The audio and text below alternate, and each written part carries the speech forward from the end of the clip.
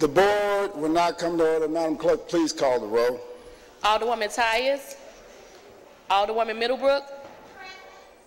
Alderman Bosley. Alderman Moore. Alderwoman Hubbard.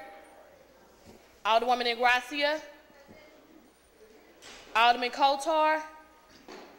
Alderwoman Rice. Alderman Gunther. Alderman Vollmer. Alderwoman Martin. Alderman Ornowitz. Alderwoman Murphy. Alderwoman Howard.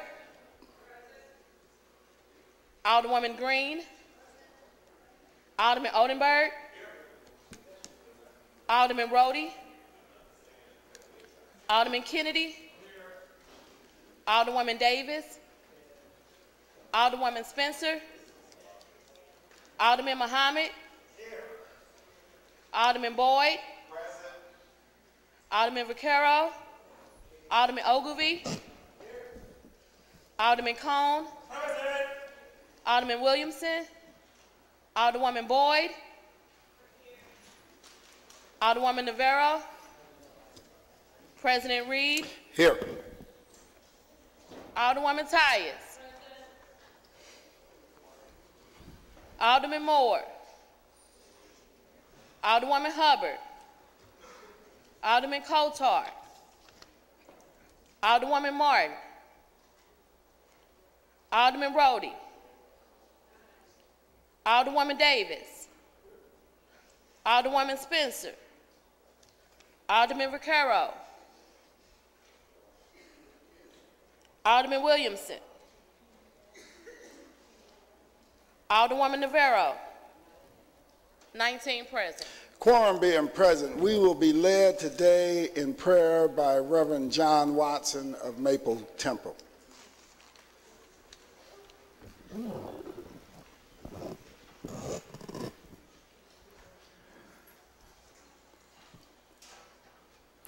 Can we have a moment of silence for the victims killed, those 12 victims killed in the shooting?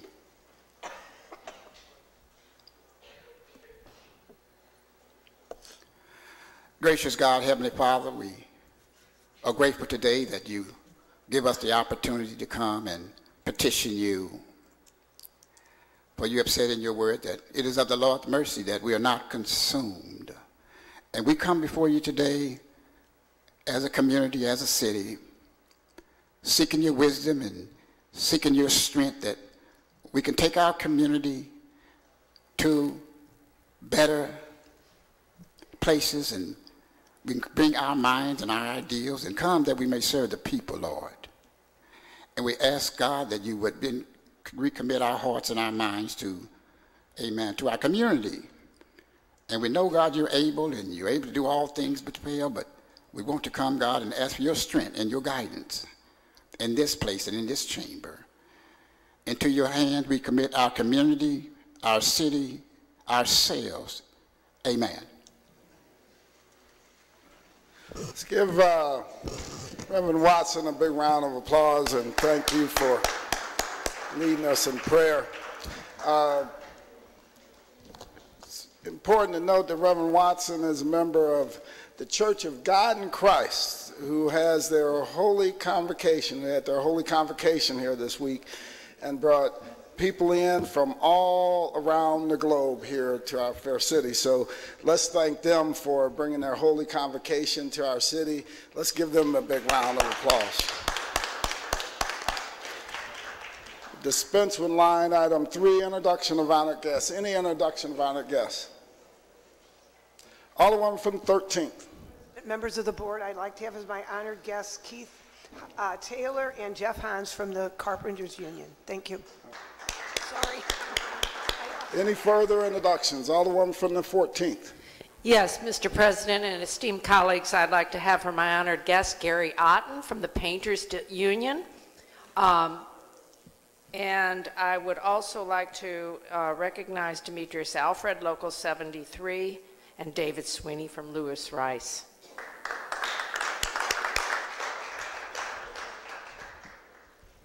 Any further introductions? Any further introductions?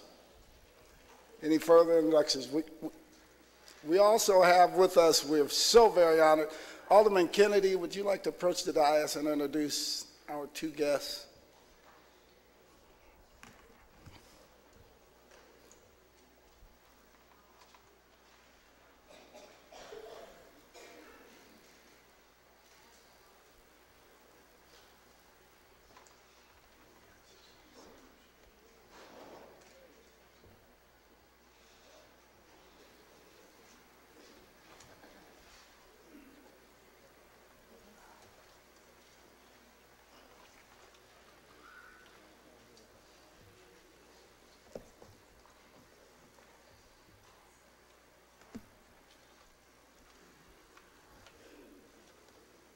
I gotta try my hand.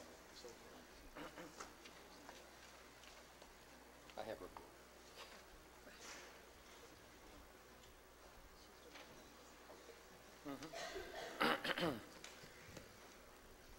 a Mr. President, members of the board, I've known women, rivers of women, blue, black, tan, high yellow, blue vein women, knitting hands, collecting eyes, ribbons, photographs, hair clips, poems and stories, stringing pearls and parables, tears and smiles, gathering picnic baskets, silk gloves, birthmarks, teacups and ashes, picking the flowers, snatching the breath prints of women past, writing a song, women, rivers of women. I've known women, rivers of women. It's just a small portion of a poem by a giant woman from the city of St. Louis, Miss Shirley LaFleur, who is now the poet laureate of the city of St. Louis, who on her own money opened up a creative arts and expression lab in 1981 here in the city of St. Louis, who was a founding member of the Black artist group here in the city of St. Louis that had both poets and playwrights. It had a theater group. It also included musicians. Many of the musicians from the Black artist group went up and left St. Louis because it's hard to be known as anything in St. Louis, went up to Chicago and founded what's called the Chicago Art Ensemble. They created this new style of jazz called avant-garde jazz back in the 60s. Now it's considered to be one of the staples of jazz today. Shirley LaFleur and the Black arts movement were a part of what people consider to be the Black Power movement, the movement for justice in America. And these artists didn't just attend activities, they were involved in the movement, planning and operating activities. And they considered the Black arts portion the creative end of the Black Power movement. And this woman is right here from St. Louis, from the Ville, grew up right here, put her bucket down here and continued to work. She opened up a creative arts and expression lab on Grand, which is now considered very artsy, the Arts Grand District. It wasn't nothing but a bunch of old torn out buildings, of old Woolworths across the street when she opened up her lab. In that lab, she allowed all kind of folks to come up in and learn about how to write, how to express yourself. At any one evening, you can go up and see about 30 children up in there running around who she is teaching not only how to express themselves, but literacy, how to read. She would say, you know, you can express yourself, but when you walk up out of here, you're going to know how to read. You're going to know how to write. On her own dime, she did this, committed to this community. I'm happy to say that when I became alderman, she was a constituent of the 18th Ward, living in the 4200 block of Maryland. That's before it became renovated. She was there. Across the street from her was Moore Chom, the father of Akon, the rapper. He lived just right across the street from her. He is now being conferred as the National Director of the Arts Council of Senegal, lived right here in the city of St. Louis. And I'm happy to say he too lived in the 18th Ward.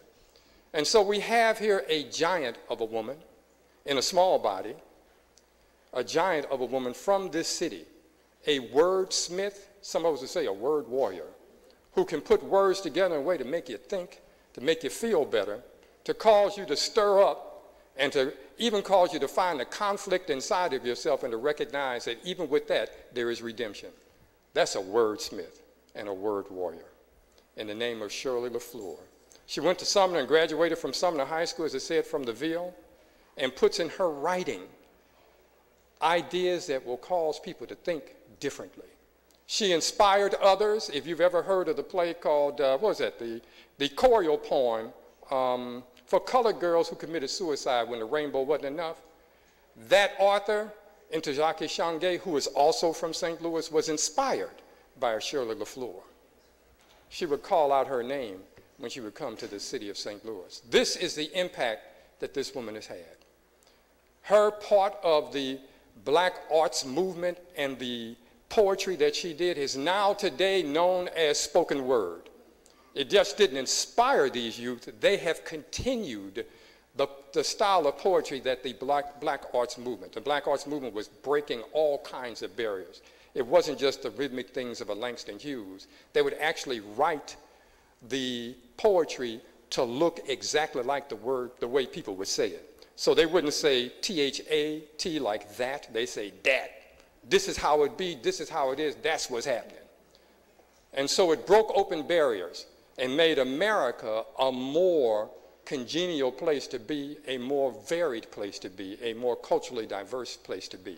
A woman right here from the city of St. Louis that we now have accepted as the poet laureate for the city of St. Louis, a giant among people, a St. Louisan of great contribution.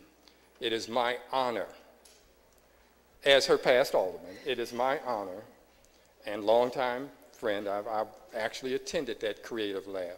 It is my honor to introduce her today. That piece that I read earlier, I would like to claim that I wrote it, but I didn't. It is her words, and they're moving words. And so we invite her here today. She'll be honored at 12 noon in the Rotunda. But here she's come just to share a little bit of her richness and her expertise and her gifts here before the Board of Aldermen. It is my pleasure to introduce to you Ms. Shirley LaFleur.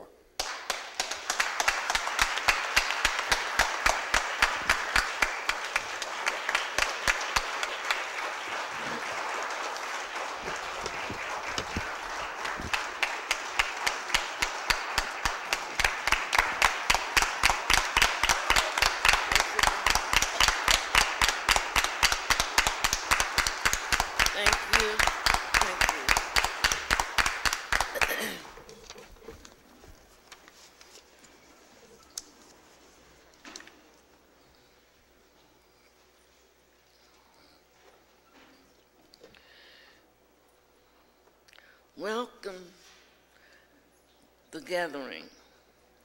We come gathering across geographies, knitting hands, symbol of unity, blending heartbeats, a melody of unison, a harmonic conversion, celebrating the breath prints of our bloodline, stringing the gift of love like gospel pearls around our waist. We do this in remembrance of our heritage. We invite their spirit in honor of our bloodline.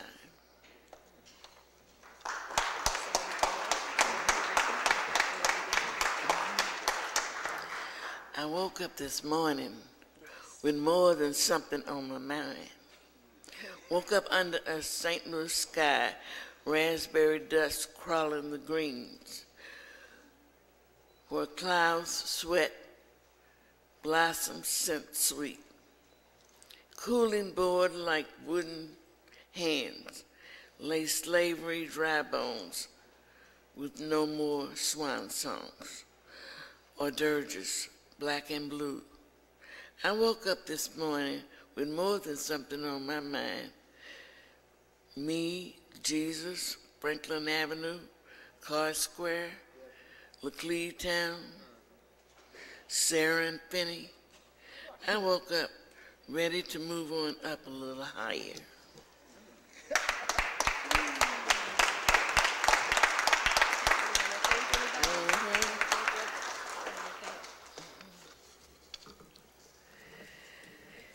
Oh, I want to thank St. Louis for honoring me as Poet Laureate.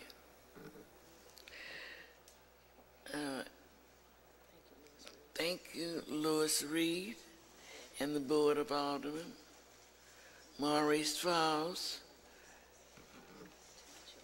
Thank you to the Poet Laureate Committee for selecting me. And thank you to so many dear friends and my family who are here with me today. Please stand to my children, Hope, JC, and Lyon, and my grandchildren, Noel, Jordan, Julian, and Bella. I am because of you and my parents and grandparents that passed on the spirit of the creative arts. Thank you very much.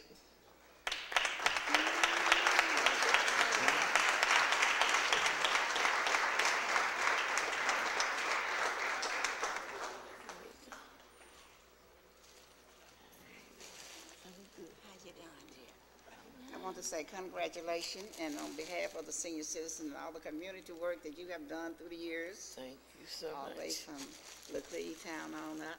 Okay, so we thank want to you. present you with these roses. Thank you much.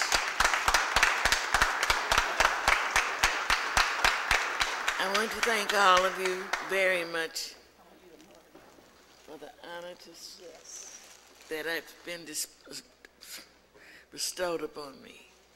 Thank you very much. Would you like to say something? Yeah, I did. All the hard work you done in the community and activists all the way back from eye repair and singing in the community, and we go way back. And it is well deserving, well deserving. So thank you. And thank you for all your work. And thank you, your beautiful daughter. Thank you.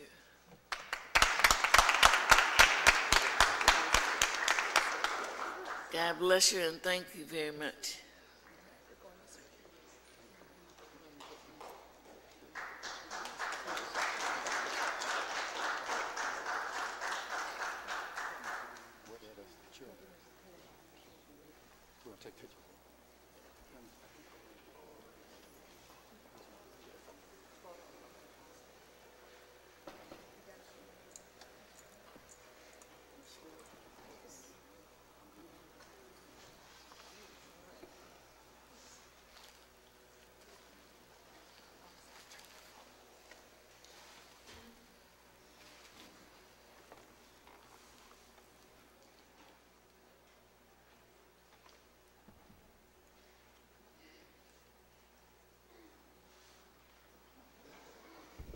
Let's give another big round of applause and congratulations to Shirley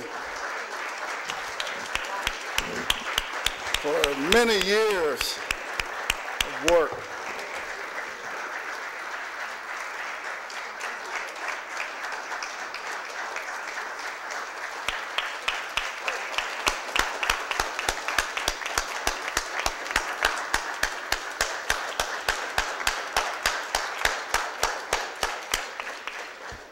And as the Alderman from the 18th pointed out, the formal ceremony is at noon in the Rotunda.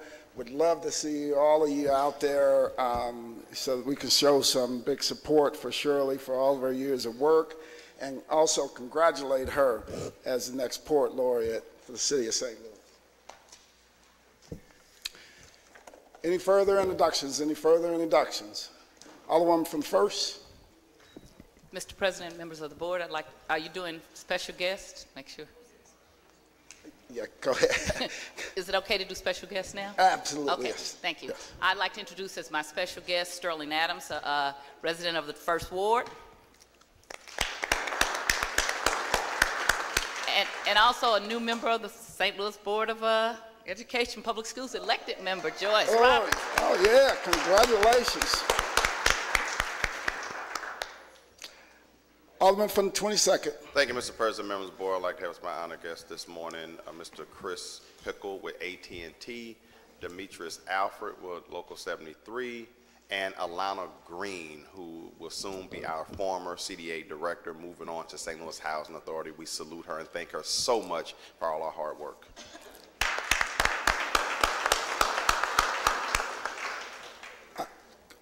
Alderwoman from the 8th. See, I don't have much of a voice today, Mr. President, but just on behalf of the Alderwoman from the 28th Ward, I want to welcome the students from New City School who are up on our balcony. Thanks for being here today, guys. Any further introductions? Alderman from the 26th. Thank you, Mr. President, members of the board. I also want to introduce my special guest today. She left out, and that was Lisa Gates.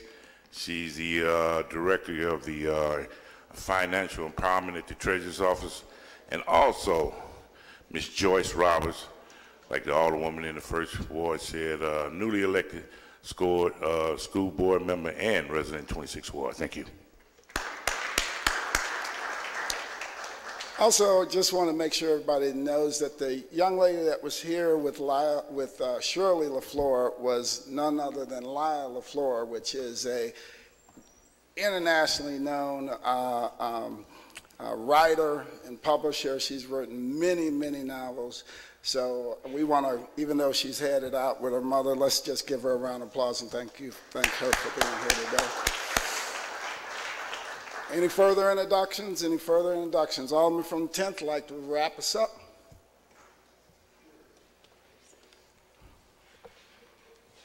Thank you, Mr. President. Members of the board, we're gathered here on November 9th. In 1620, this was the day the Pilgrims first sighted land.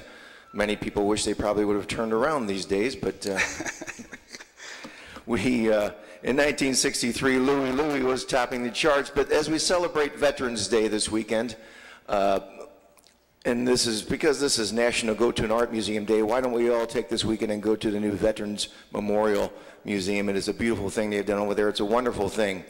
And I also have an update. The Alderman from the 23rd is doing better, but the stock and double butter microwave popcorn has gone down 40 points since his operation.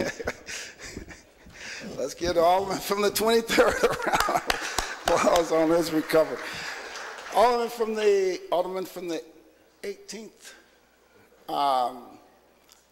Alderwoman from the 19th, would you like to make the motion for approval of the minutes? Alderman from the 18th for October 26, 2018. Mr. President, members of the board, I'd like to make a motion for approval of the minutes from October 26th. Second. Moved by the Alderwoman from the 19th and seconded by the Alderman from the 25th. Any discussion? All in favor signify by saying aye. Aye. Opposed? Motion carries. Report of city officials. Report of city officials can be found in section A, B, and C of the agenda and have been placed in the alderman's mailboxes. We dispense with line item 7. Would anyone like to take any bills off of any of our informal calendars? Alderman from the 17th. Yes, Mr. President. I'd like to take Board Bill number 122 off the informal calendar. All right. Madam Clerk, please place Board Bill 122 on the regular third reading calendar. So noted. Oh, it's third reading. I'm sorry. Yeah.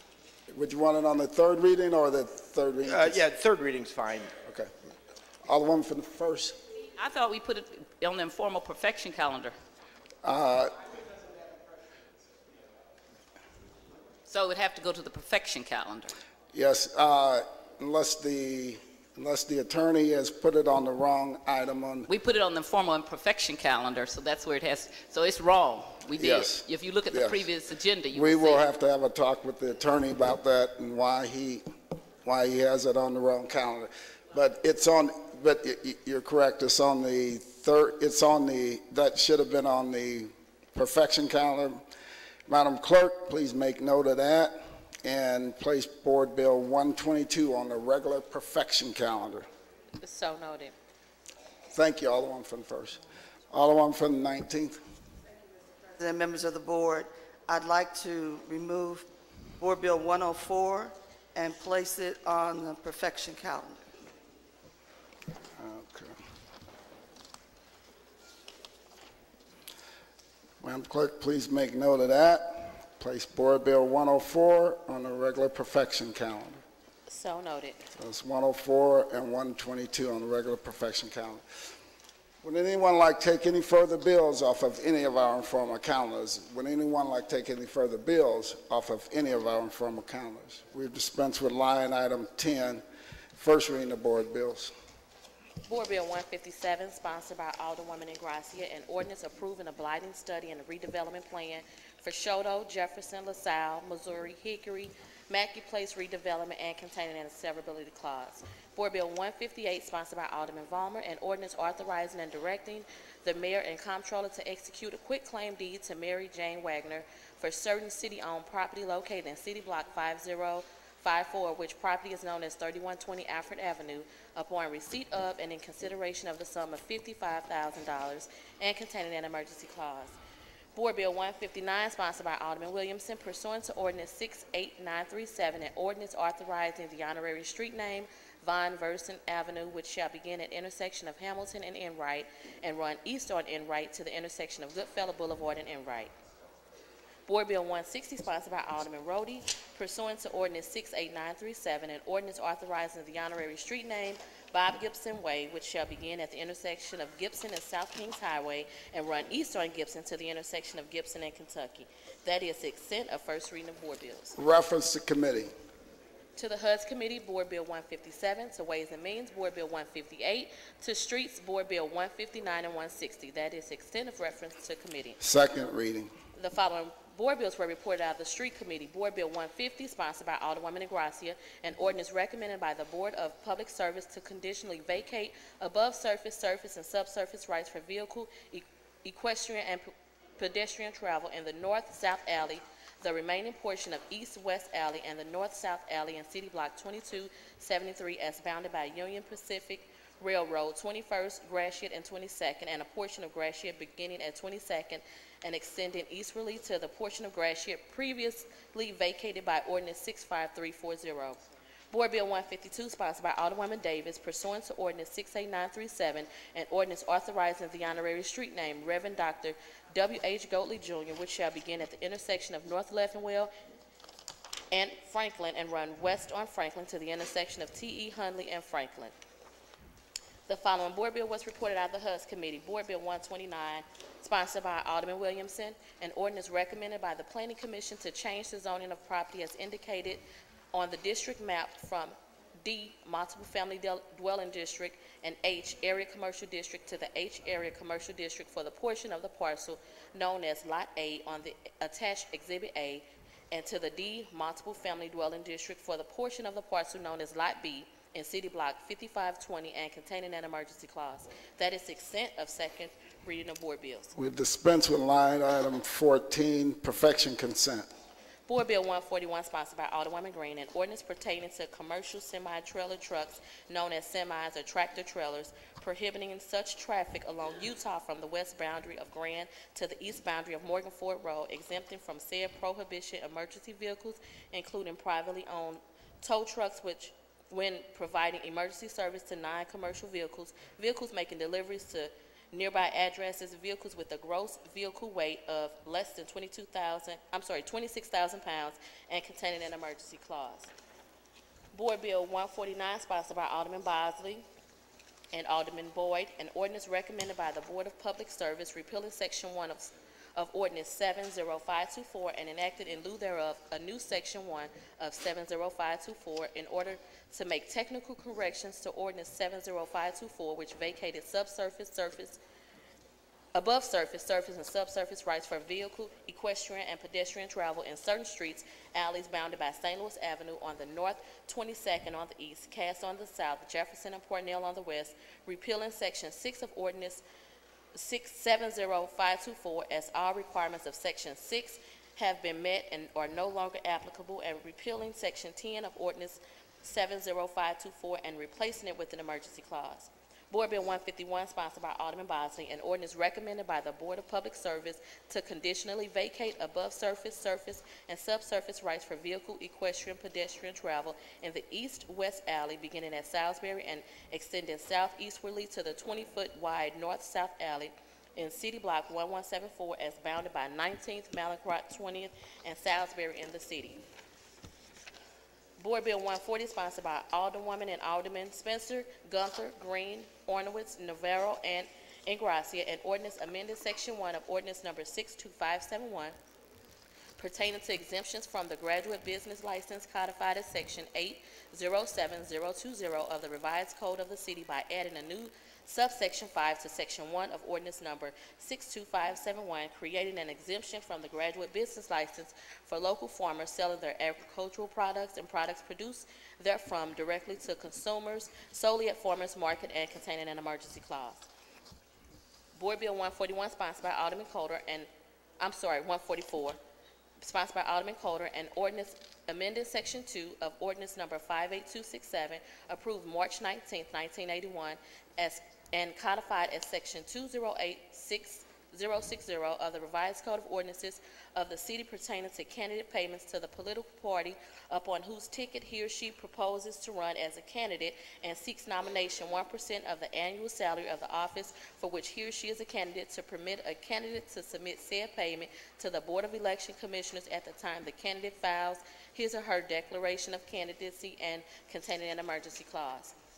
Board Bill 145, sponsored by Alderman Coulter, and ordinance revising Section 208120 of the City Revised Code of Ordinances pertaining to the Board of Election Commissioners preparing sample ballots so as to provide for the placement of candidates on said ballot in the order in which they are to appear on the official ballot rather than alphabetically as is currently provided, and containing an emergency clause. Board Bill 146, Committee Substitute as amended, sponsored by Alderman Coulter, and ordinance repealing the first paragraph of Section 2 of Ordinance Number 66193, approved March 10, 2004, codified as Section 208330 of the City Revised Code of Ordinances pertaining to the nominating process for a nonpartisan candidate, and in lieu thereof of inserting a new first paragraph in Section 2, changing said process so that nonpartisan candidates may be nominated by a petition signed by registered voters rather than a certificate signed by registered electors, and containing an emergency clause. Board Bill 147, sponsored by Alderman Coulter, and ordinance revising Section 1B1 of Ordinance Number 59982, approved July 31st, 1986, codified as Section 208400B1 of the City of St. Louis Revised Code of Ordinances pertaining to the last date on which a candidate may withdraw from a primary election from 40 days prior to the date of primary election to 50 days prior to the date of primary election, and containing an emergency clause. That is the extent of perfection consent calendar. Alderman from the 18th, you recognize on the motion. Alderman? Yes, you did. Please, because I don't know. 144, 145, 146, Committee Substitute, and 147. I ask that they be taken off the perfection consent calendar and put on the perfection calendar. Thank you. And that's, Madam Clerk, that's 145, 146, Committee Substitute as amended, and 147. Add those to the regular. 144. And 144. Add those to the regular perfection calendar. So noted. 144, 145, 146, Committee Substitute as amended, and 147.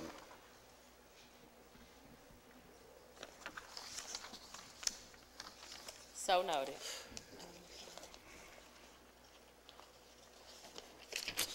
Alderman from the 18th, you recognize on the motion.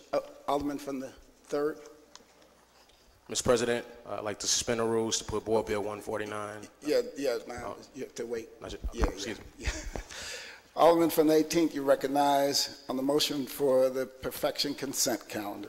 Mr. President, members of the board, I move for adoption of the perfection consent calendar. Been moved by the Alderman from the 18th, seconded by the Alderman from the 12th. Any discussion? All in favor signify by saying aye. Aye. Opposed? Motion carries. Alderman from 3rd, if you'll wait until we finish the perfection calendar, so then I'll call. Board bills for perfection. Board Bill 122, sponsored by Alderman Roddy, and ordinance recommended by the Board of Estimate and Apportionment, authorizing the mayor of the city. Madam Clerk, Board Bill 104. 104, okay.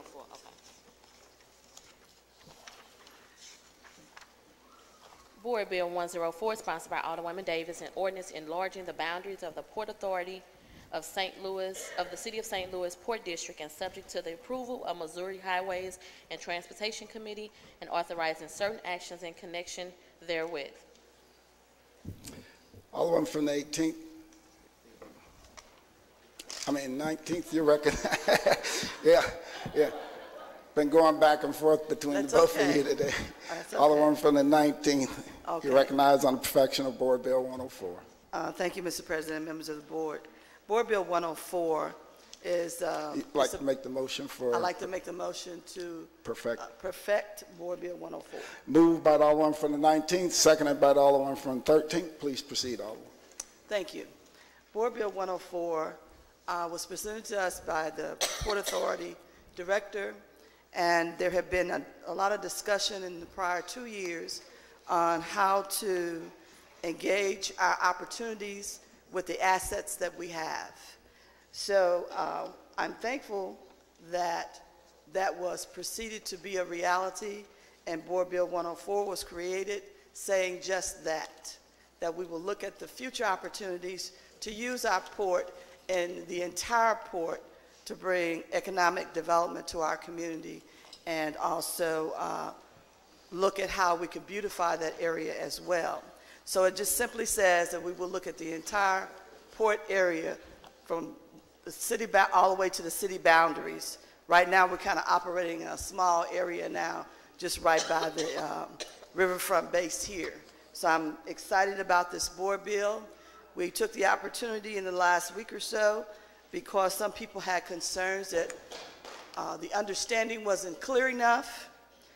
So the director from the Port Authority sent a summary, I hope, of understanding, as well as we also took a chance for those who did not attend the committee hearing. We sent that link to all of the board members so that they would have a clear understanding of the discussion in that meeting as well. So hopefully we can pass this bill today, and it's just another step in the right direction for us to look at how we can improve opportunities for the city of St. Louis. All right. Any further discussion? Any further discussion? It's been moved by the Alderman from the 19th that we perfect Board Bill 104. Alderman from the 8th. Thank you. Would the Alderman from the 19th yield for questions? Alderman from the 19th, will you yield for questions to Alderman from the 8th? Thank you. Alderman from the 8th, please proceed. Thank you, Alderwoman. So I asked some questions in the committee, and I appreciate the summary that was sent over, and I apologize for my voice. I'm trying to get through this today. In looking at what is currently happening with the other port authority in our region, I think it behooves us to make sure that oversight into this, and we have all of the questions answered before we go forward on this bill today. So I was wondering specifically, what do we see as the economic impact of expanding these boundaries? As we speak today, it would be absolutely impossible to give you a dollar amount and or a specific plan. All we're asking for is the opportunity to look at it. So they will have to come back to us if there's ever any decisions made on any type of project or anything. And we do also have a port commission as well, and I serve on that commission. And so any action that is taken or would like to be taken has to come through that commission first. And so they're just asking for the opportunity to do a job that we've asked them to do, which is to look at expansion of economic development for the city. So when you say the entire city limits in the bill, does that also, since the legal definition, I guess, in here is just the boundaries of the city of St. Louis, does that also include the airport, the lease land there, or the airport land? No, we can only work within the boundaries of the city of St. Louis with our port authority. Okay. Well, we had talked about a map in the committee, and we hadn't gotten a map yet. But that was one of the questions that Alderman Mohammed had asked, was to see a map of kind of what the Port Authority currently covers, and then what we're talking about covering. I guess I just want to be specific about if city-owned land versus land that the city has an easement on, that kind of differentiation. Again, we have a port commission. We cannot do anything on any land other than land is owned by the city of St. Louis. Any project or consideration for any project has to come through the port commission. There would be no reason for us to, well, first of all, it's illegal to do something on somebody else's land, so that can never be a concern for us. And our employees are very astute. They know the boundaries. They know where our city limits are, and that is all they're going to look at, nothing else that belongs to anyone else. Right, I understand that. I don't think that we're going to be taking property away from someone else. I just, for this body to understand what exactly that we're doing here, I think is... It's very simple. It's so extremely simple. All we're asking is permission for our employees, the director, to move forward and exploring opportunities for within our city boundaries. Nothing else. I understand this. The Advanced Industrial Manufacturing Zones opportunity is a great opportunity that's come from the state. I think that's something that we should absolutely be taking advantage of. With all of the concerns that are coming through the county right now, there's 2 separate Port Authority boards appointed out of the county right now. So in understanding the way that the city does it, how are our Port Authority members appointed? Now, so your question is, who appoints the members to the Port Commission? Yes, that's my question. That would be the mayor. Okay. Does this body have any oversight over those? So do those have to come through the board, or is that one of those that's directly appointed by the mayor? They're directly appointed by the mayor. Okay. So one of the other, well, you had said that if they were going through projects through the Port Authority, that you would first mention that this body would see those, but it's not my understanding that this body would, just the Port Authority, right? That requires approval from the board, and we know what those are, if it has to do with expenditures out of our budget, those types of things. They do come through the Transportation Committee. Okay. Mm-hmm. Okay.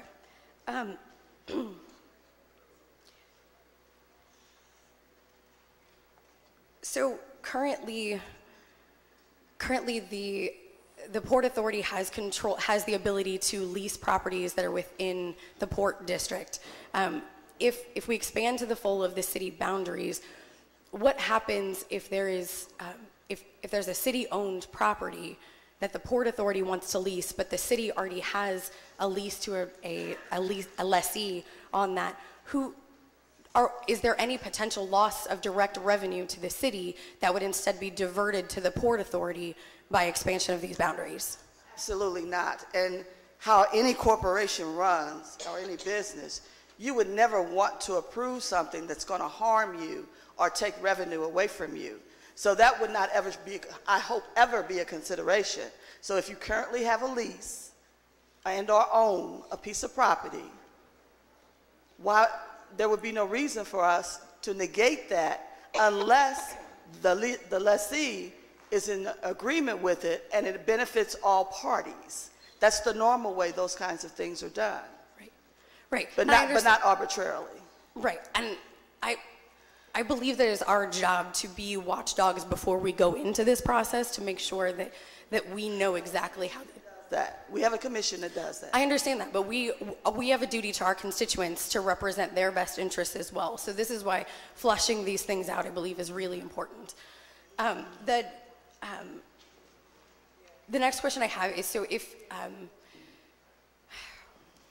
we believe that they're acting in our best interest, and we trust that the mayor's office is appointing folks that are doing their best through this, that's great, but there is a potential economic impact here that I think that it behooves us to continue asking questions about this, because the County Port Authority is mired in ethics violations or in ethics investigations as far as contracts being awarded, because the director of the Port Authority gets to award contracts to sort of whoever they want through that process. And if we're we are currently allowed to do that here at the city. The Port Authority Director is currently allowed to do that. We don't have any oversight as a body into that. And that's why I want to be very clear about that. And in the summary that, that SLDC sent over, this last section I think is really important, where it says, the St. Louis Port Authority will commit by formal resolution not to extend tax abatement to any company without the prior approval of a resolution by the Board of Aldermen. But that's not in the bill. That's not. No, because there's no project in the bill. The only thing in the bill right now is asking for authority to operate and or acknowledge business opportunities all the way using all of our borders on the city limits. So there would be no reason for that to be in her summary. None at all. Because that's a process that's already in place. As I said earlier, if there is something that has economic impact, it has to come through the Transportation Committee, which is here and would have to be approved by the full board. Okay, thank you. I don't have any further Thank questions. you. Mr. President, I rise in opposition to this bill at the moment. I would like to send this back to committee so that we have the opportunity to talk directly to SLDC, to the Port Authority Director, possibly other members of the Port Authority. We weren't able, I'm not on the Transportation Committee, I just happened to be there that day when this came forward, and the Port Authority nor SLDC was there to present this bill, and therefore we didn't have the ability to ask all of these direct questions, and I think that all it takes is a simple Google search of St. Louis Post-Dispatch coverage lately to see what is happening with the St. Louis County Port Authority. They are taking in millions of dollars from the casino there. There's a cash of about $5 million that comes in every year. And they don't have to report back to the county council before they distribute that money. That's sort of a grant program that can be administered solely by the Port Authority. So that $5 million, we may not have any control if we got something like that. If we were to, if our Port Authority were to get that kind of money in, we don't have any oversight as the Board of Aldermen as to where that money goes. And if you all want to trust that the Port Authority will act in the best interest of all of our constituents, that's great. And I would love to have that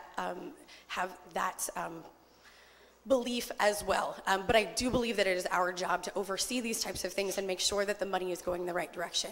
It's similar to the bill that you yourself put forward, Mr. President, that if a long-term lease of the airport were to come forward, we would want to have a say in where some of that income would go. I think that we have a right to ask all of these specific questions and see what it is, the actual plan going forward, and how we can have some sort of oversight in this process. Okay, thank you. Any further discussion? Alderman from the 24th. Thank you, Mr. President. I just want to make a note that the state statute creates port authorities and gives powers to port authorities, authorizes port authorities to, well, let me just read it. It gives them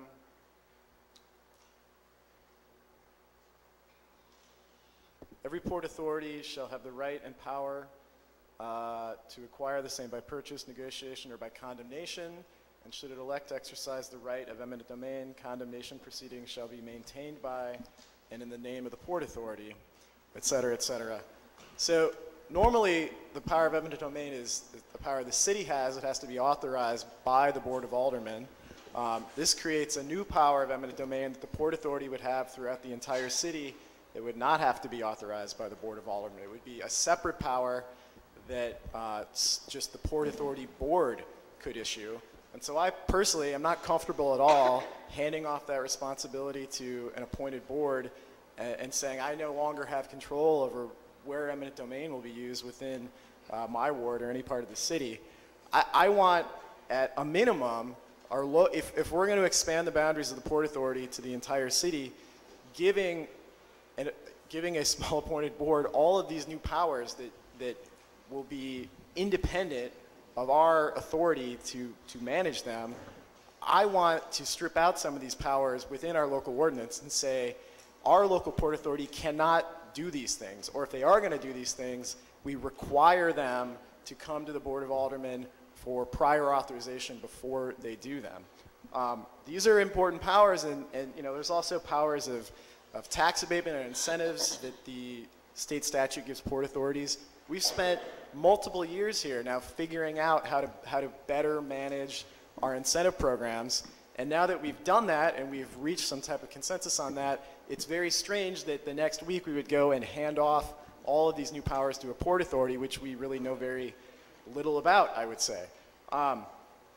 There may be some benefits here. I mean, there's a new state program that authorizes port authorities to collect state taxes and withhold them and use them for incentives within for manufacturing projects. That's great, right? We probably want to take advantage of that, but I don't want to create all these other powers that we can't manage. I think the prudent thing to do, and there's no rush on this, right? Whether this passes 2 weeks from now or 2 months from now, it really doesn't matter. I think we ought to write into this bill some real requirements that the Port Authority get authorization from the board before they do these things.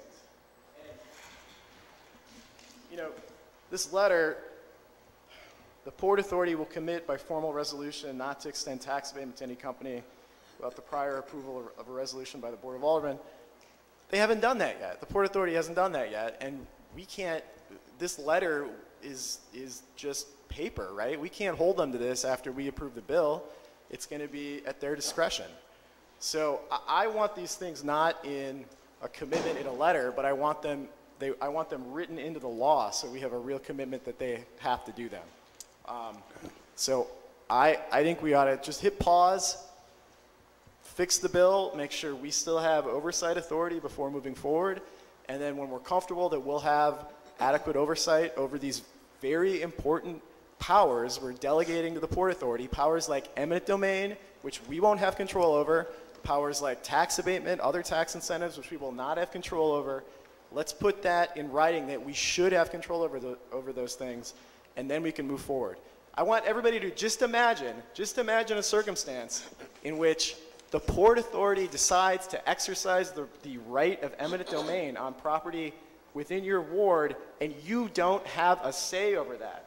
Can you imagine yourself being in that situation? I'm not saying that's the aim here, but I'm saying that could very well happen if we move forward with this bill. And I think that's something that should scare anybody here, that with very little deliberation, that we're handing that power over to a small appointed board. So I stand in opposition to the bill as it is. I hope we can fix it and then move forward with a bill that's been considered better. Thank you. All right, thank you. Any further discussion? Any further discussion? Alderman from the first. Mr. President, members of the board, if the Alderman from the 19th would yield. Alderman from the 19th will yield to the Alderman from the first. Yes. Alderman from the first, please proceed. So my head was down, and I didn't realize that we were going to be talking about the entire city. I didn't look at this. I thought the Port Authority, this bill was about the riverfront and the 19 miles.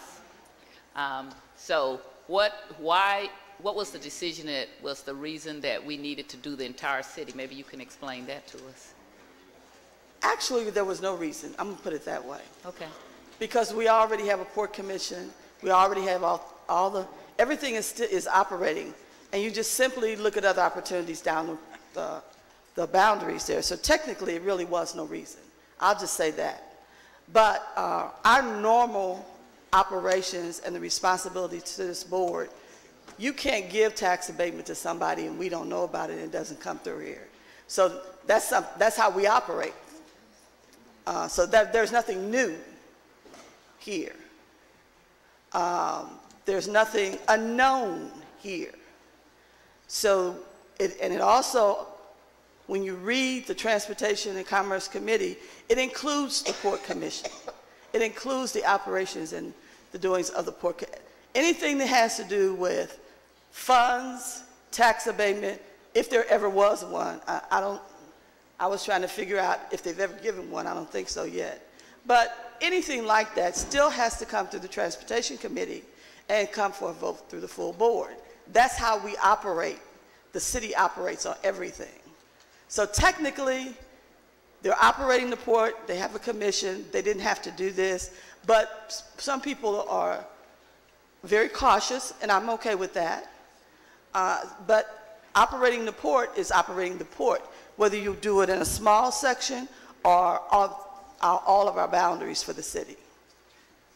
But, okay, so I guess my question though, again, I have no problem with the Port Authority, all the places that we have ports. But when you come over to where we don't have ports, like you come over to the First Ward, there's no port. I have a problem with the Port Authority in any way operating in the First Ward. So I just don't understand what that necessity would be. The whole point of having a Port Authority is because we had waterways and the waterfront. So why would we give them any power in the First Ward, I guess is my question. Well, technically, they have no more power than any other department operating on behalf of the city of St. Louis. The rules are the same for all.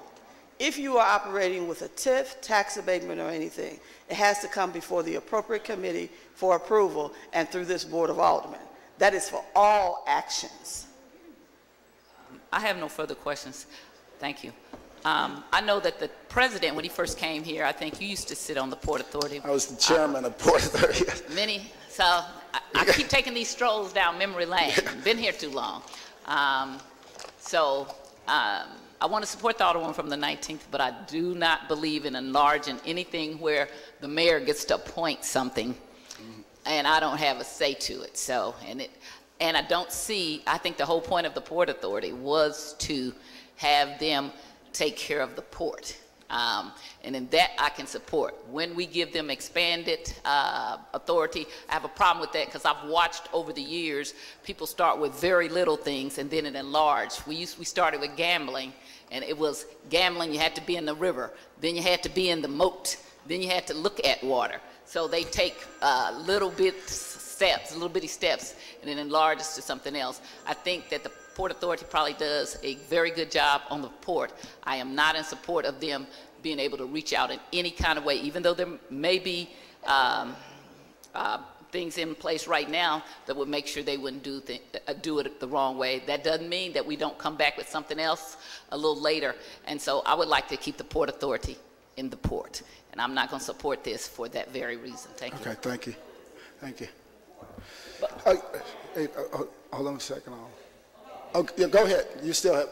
No, I would yield. The Alderwoman is carrying the bill, so that's what I thought it was. But when I read it, it says, "Do you mind, Mr. President?" Yeah. Continue your question. You still have the floor. Okay, but I had said, is it all right if I speak to the Alderwoman from the 19th? Absolutely. We haven't stopped. Okay. So when I'm reading lines 16, 17, 18, and 19, it says, whereas on January 9th, 2018, the Board of Commissioners of the Port Authority adopts resolution number 18 PT-2 recommending that the Board of Aldermen adopt an ordinance expanding the Port District to include all the properties within the city limits. I read that to mean everything. Okay, so if it's just the port, then I think we need to correct that, to say that, okay? We could word it different. Right, so that's what I would suggest, because that scares me when you say that we're going to do it for all of the city limits, and I think that could be... It's never gone into any community for any residential and or business development. It is all about the port. Okay, so might I suggest that we make a amendment to say... Okay, well, so I don't know, is there any reason to pass this bill today? Do you need to get this passed? It has been asked that it be passed today. Okay. I beg your pardon? It is. I would like to see it passed today. Okay, then I might suggest that we work on some language that would limit it to the Port Authority. And I can't do that without looking at the rest of it now. So I have no further questions because I want to suggest some language, but I need to do that at a while I read the entire bill. Alderman from the 25th.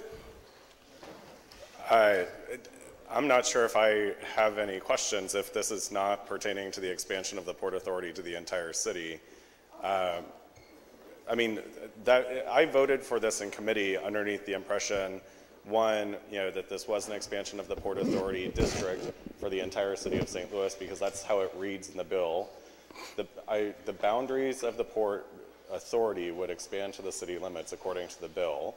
But the other reason that I had voted for it in committee is because, there were some questions that were brought up, but we didn't have the Port Authority Council representation in the committee, but we were told that it, would be provided to us, which still has not happened yet. So I myself still have, some unanswered questions that I would like to have answered, before voting for a final vote on the bill. But, I think, and I agree with the Alderwoman from the 19th, having served on the Transportation Committee for most of my time down here, actually I believe my entire time down here at the board so far, when any time there's a lease agreement or anything along those lines for the Port Authority, it does come before this body.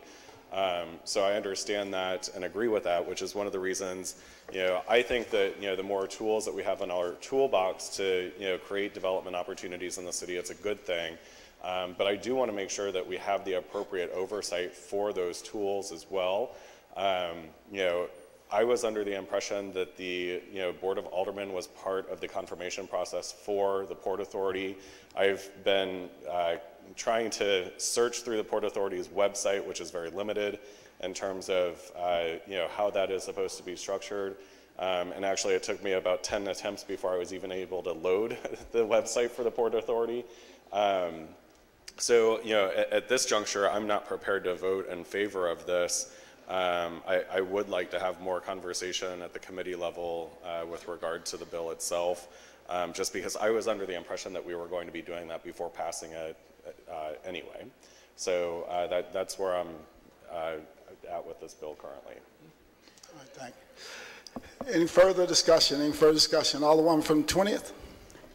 Thank you, Mr. President. I'd like to ask the Alderwoman from the 19th to yield. Alderwoman from the 19th will yield for questions. Alderwoman from the 20th. No. Okay. Alderwoman from the 20th, please proceed. Thank you, Mr. President. Oh, I know, but yeah, yes.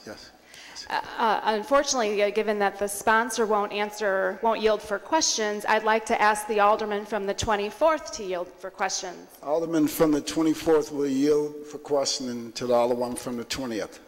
Yes. Please proceed, Alderwoman from the 20th. Thank you. Alderman, do you have the bill in front of you?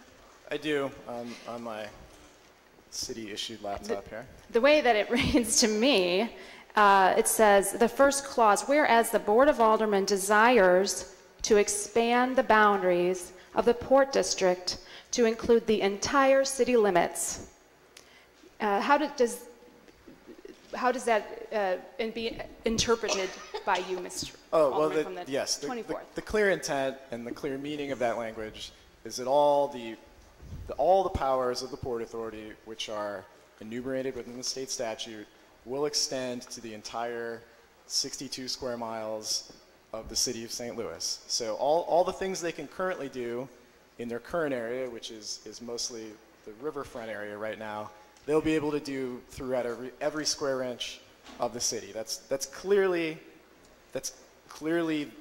what is happening. Let's not have any confusion about that. Their powers will extend to every single square inch of the city. Would that expansion of the powers include the 24th ward? Of course, yes. Would it include the 20th ward? Every single ward. What about the 5th ward? What about the 4th ward? All wards would then be included under the powers of the Port Authority. Am I correct? You are certainly correct, Thank yes. you. And according to the state statute, does the Port Authority have powers of tax abatement? They do, yes. Does the Port Authority have powers of eminent domain? They certainly do. And let's clarify.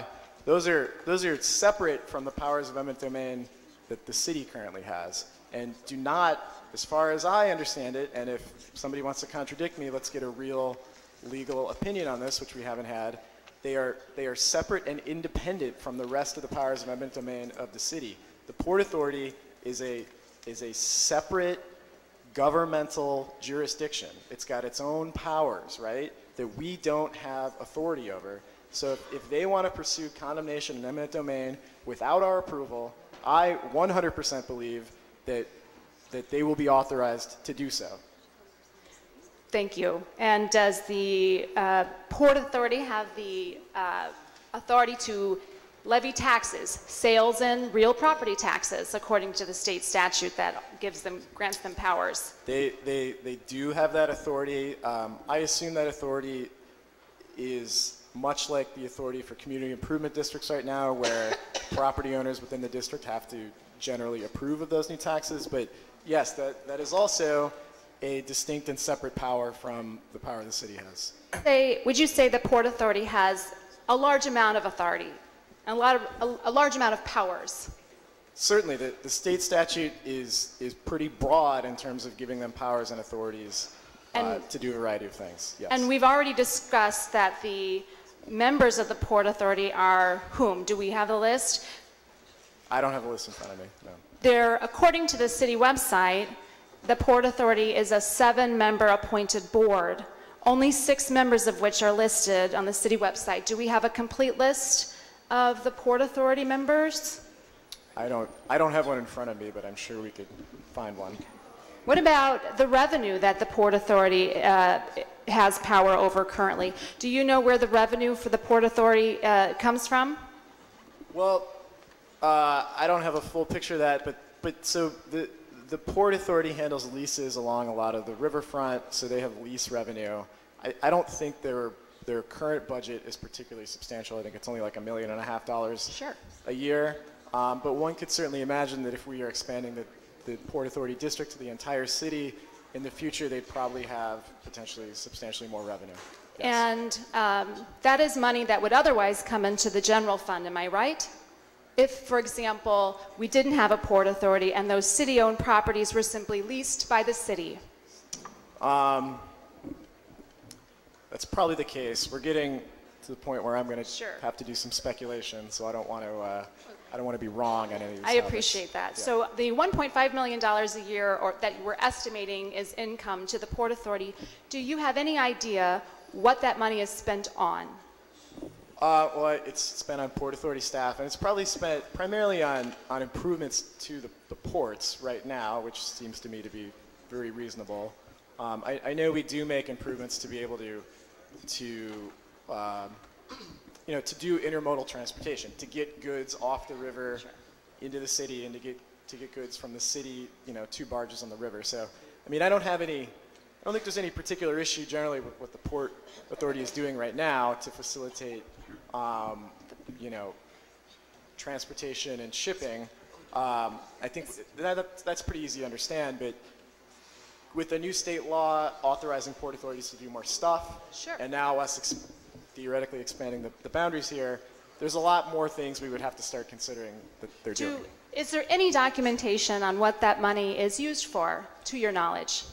Well, I'm sure there is I'm sure the Port Authority has that information, but I don't have it. I haven't seen it. I looked on their website, I looked on the city budget website, I was unable to find it. So if we do expand this and there is a considerable amount more of income going into the Port Authority, we would really have no idea what that money would be used for currently. Am I correct? Perhaps. Perhaps. I'm sure we could dig in and find it. Well, I do appreciate that. One of the things that's of considerable note in the news, the St. Louis County Port Authority has been quite in the news quite a lot. There's been a lot of controversy out there. One of the things that has really hit recently is that there are 2 now appointed boards. One appointed by Steve Stinger, the county executive, and one that has appointments by the St. Louis County Council. The Board of Aldermen currently has no appointments on our Port Authority. And this is a question I think we should explore, especially given the broad range of powers that this authority has over each and every one of our wards, including eminent domain, tax abatement, the levying of taxes, and the issuing of contracts without a standard city bidding process.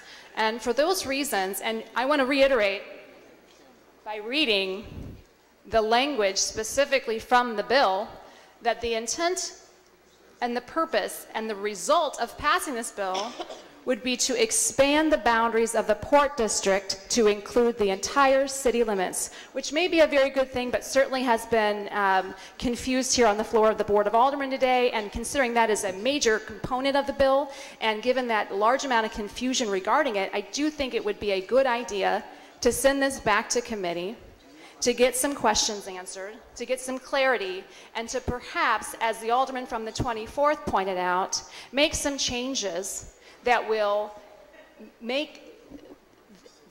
remove some of the powers that could really be very disastrous for our city. Thank you, Mr. President. That's all I have. Any further discussion? Any further discussion? Any further discussion?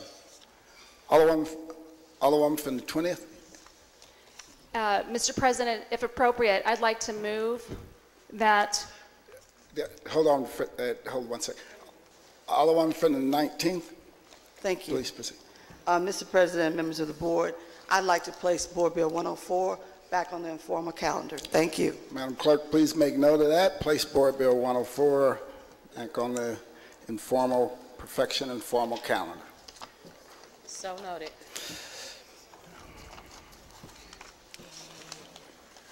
Board Bill 122, sponsored by Alderman Roddy, an ordinance recommended by the Board of Estimate and Apportionment, authorizing the mayor of the city to submit a 2019 annual action plan to the United States Department of Housing and Urban Development as required to apply for funding under the Federal Community Development Block Grant Home Investment Partnerships, Emergency Solution Grant and Housing Opportunities for Persons with AIDS Entitlement Programs. Alderman from the 17th, you recognize on the perfection of Board Bill 122. Yes, Mr. President, I move that we perfect Board Bill 122. Moved by the Alderman from the 17th, seconded by the Alderman from the 10th. Any discussion? Alderwoman from the 1st. Mr. President, members of the board, thank you. First of all, I'd like to say that I attended kindergarten in Washington Grade School and went to law school at Washington University, graduated, got a law degree, and passed the bar.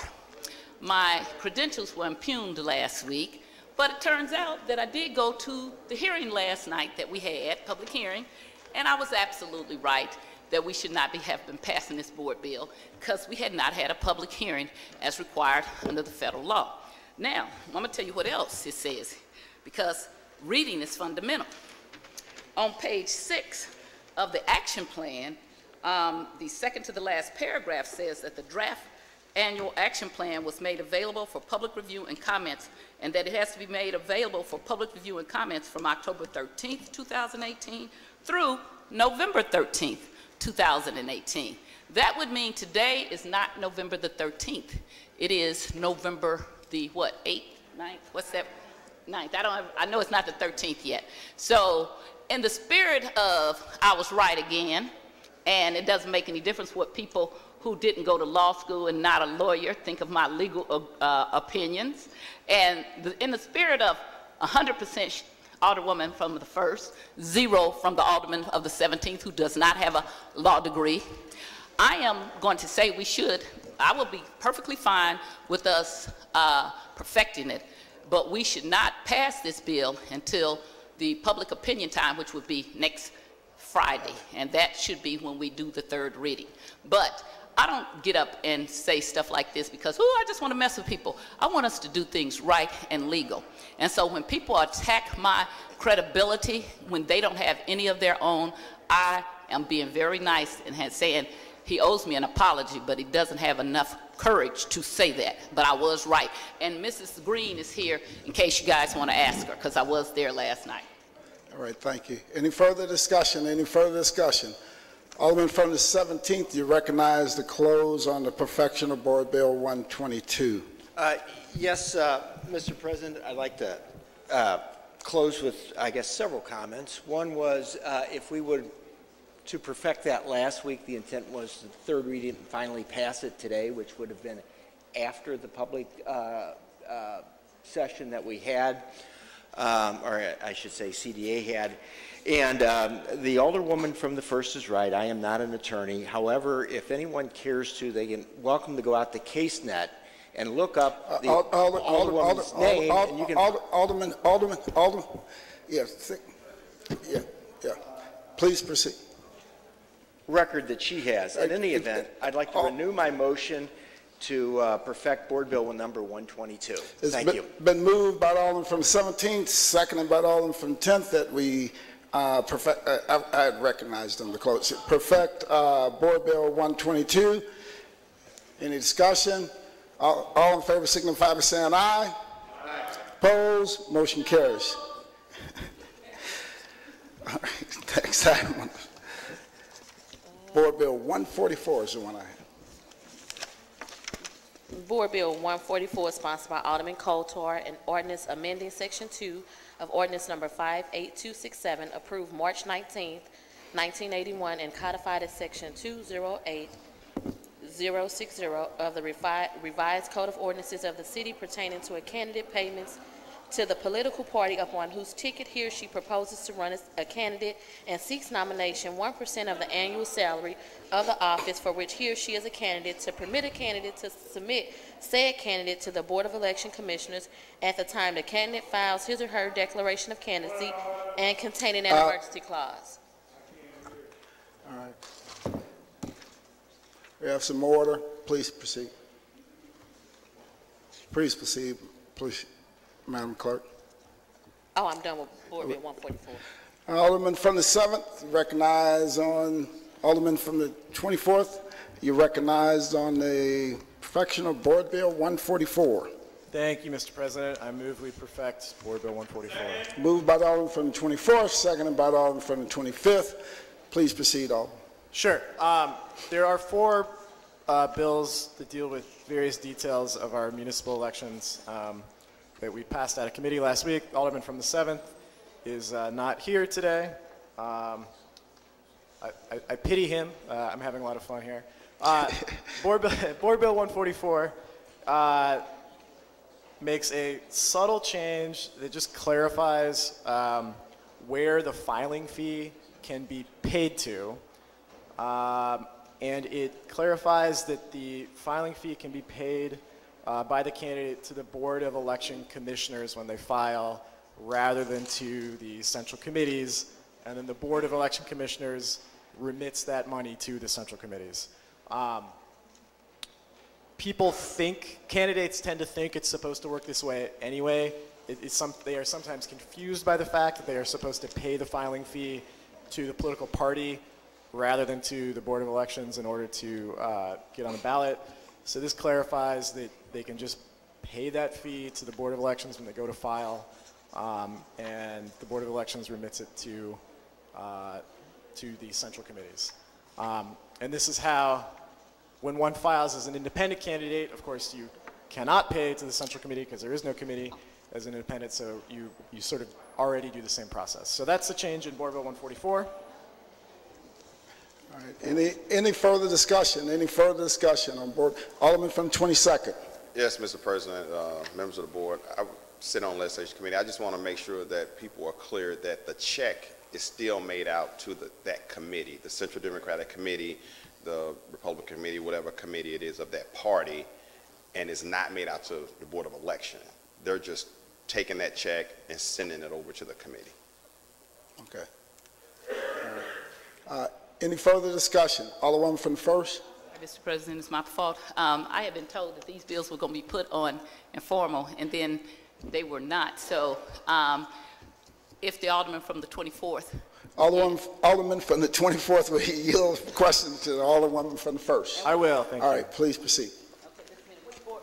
We're on 144 right now. And which one is that, please? Because I don't have it in front of me. 144 is the one that clarifies where candidates can submit their filing fee to when they file. Okay, and so is it for independent candidates also, or is it for every, because independent candidates have to do the board because they don't have a party to submit to, right? Yes, it's for everybody. So, and the Alderman from the 22nd made a good clarification.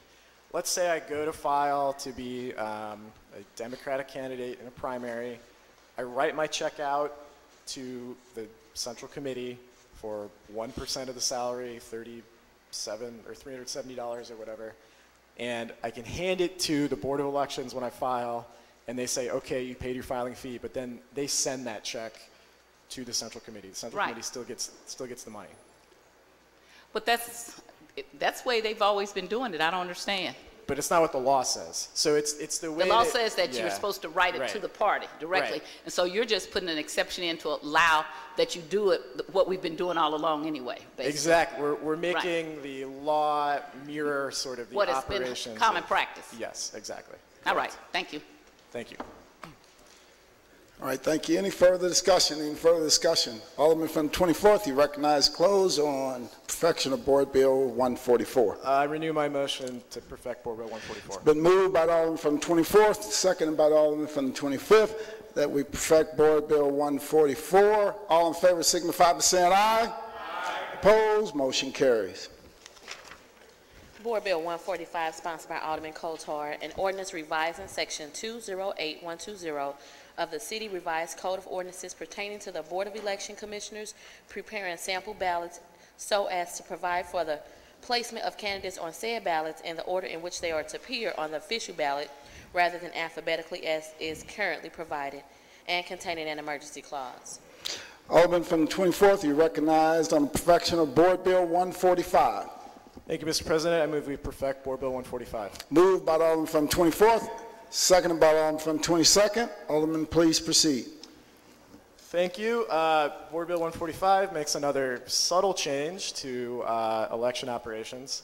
Our current law provides that the Board of Elections, 20 days before the election, provide a sample ballot to various people, and they mail these sample ballots out, and they do it as a courtesy. They mail it to more people than they're legally required to.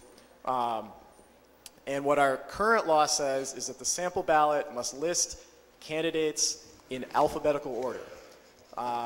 As we know, candidates do not appear on the real ballot in alphabetical order. They appear on the ballot in the order they filed or based on the lottery if you file the first day.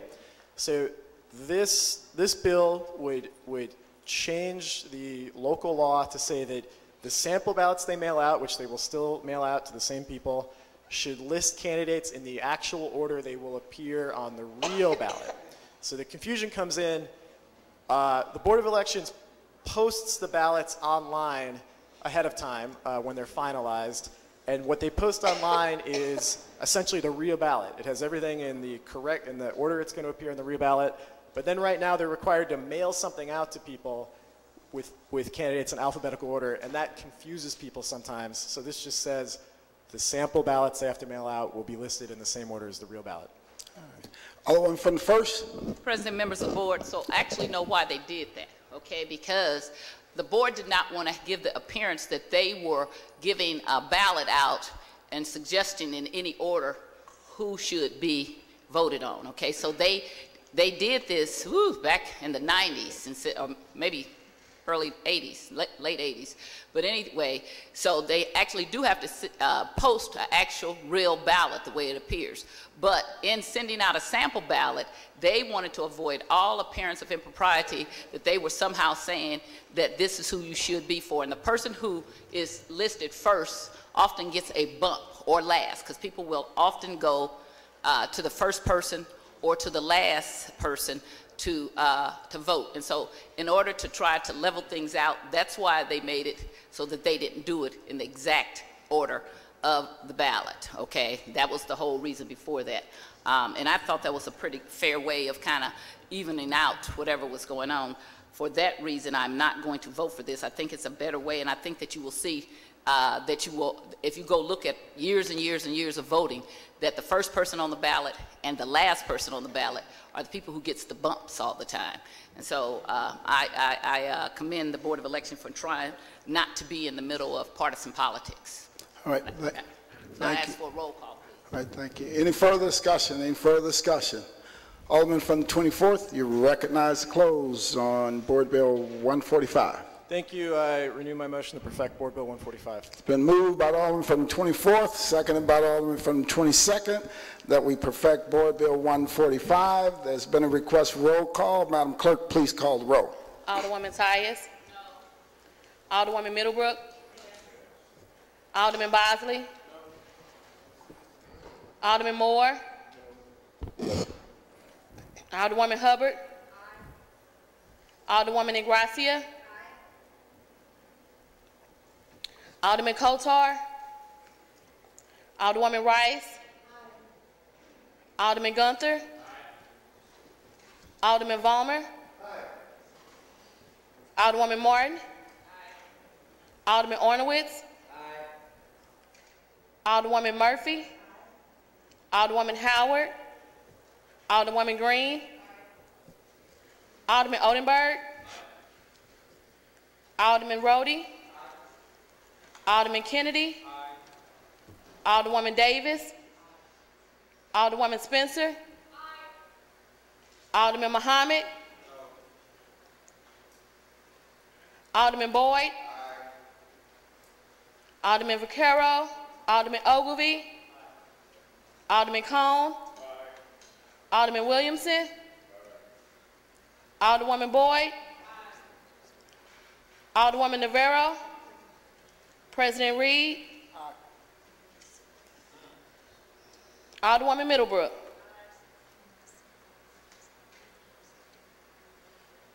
Alderman Kotar. Alderwoman Howard. Alderman Navarro. Alderman Vaquero. Alderwoman Navarro. 21 aye votes and 4 no votes. By vote, you stay in the motion, Alderman from the 24th, and perfected Board Bill 145. Board Bill 146, Committee Substitute as amended, sponsored by Alderman Kotar, an ordinance repealing the first paragraph of Section 2 of Ordinance Number 66193, approved March 10, 2004, codified as Section 208330 of the City Revised Code of Ordinances pertaining to the nominating process for a nonpartisan candidate, and in lieu thereof, inserting a new paragraph in Section 2, changing said process so that nonpartisan candidates may be nominated by a petition signed by registered voters rather than a certificate signed by registered electors, and containing an emergency clause. Alderman from the 24th, you recognize on the perfection of Board Bill 146, Committee Substitute as amended. Thank you, Mr. President. I move we perfect Board Bill 146, Committee Substitute as amended. Moved by the Alderman from the 24th, seconded by the Alderman from the 22nd. Please proceed. All right, I had a little too much coffee this morning. I'm going to try to slow down on this one because this is a subtle one. Some of us in the room have been through this. This one deals with the number of signatures required to get on the ballot as an independent candidate. The current law basically only talks about citywide candidates, and it says 2%. It says you need to collect signatures from 2% of the votes cast in the last mayoral election, which makes sense. If you want to be on the ballot citywide, you should get 2% of the votes cast for the whole city. Let's say there's 20,000 votes cast for mayor or something. That amounts to 400 signatures, right? But the current law doesn't say anything in particular about elections for aldermen. So if you just read the letter of the law suggests that a candidate for alderman should also have to go out and get as many signatures as a candidate for citywide office would have to get. And if you follow the letter of the law, that's a lot of signatures for somebody running for alderman. This bill would clarify that to say that if you want to be on the ballot as an alderman, as an independent candidate, you get 2% of the signatures of the ballots cast for mayor within your ward in the last mayoral election. Now, I hear the alderman from the first say that's the way they do it, and this is generally been the way that the Board of Elections has been administering the law.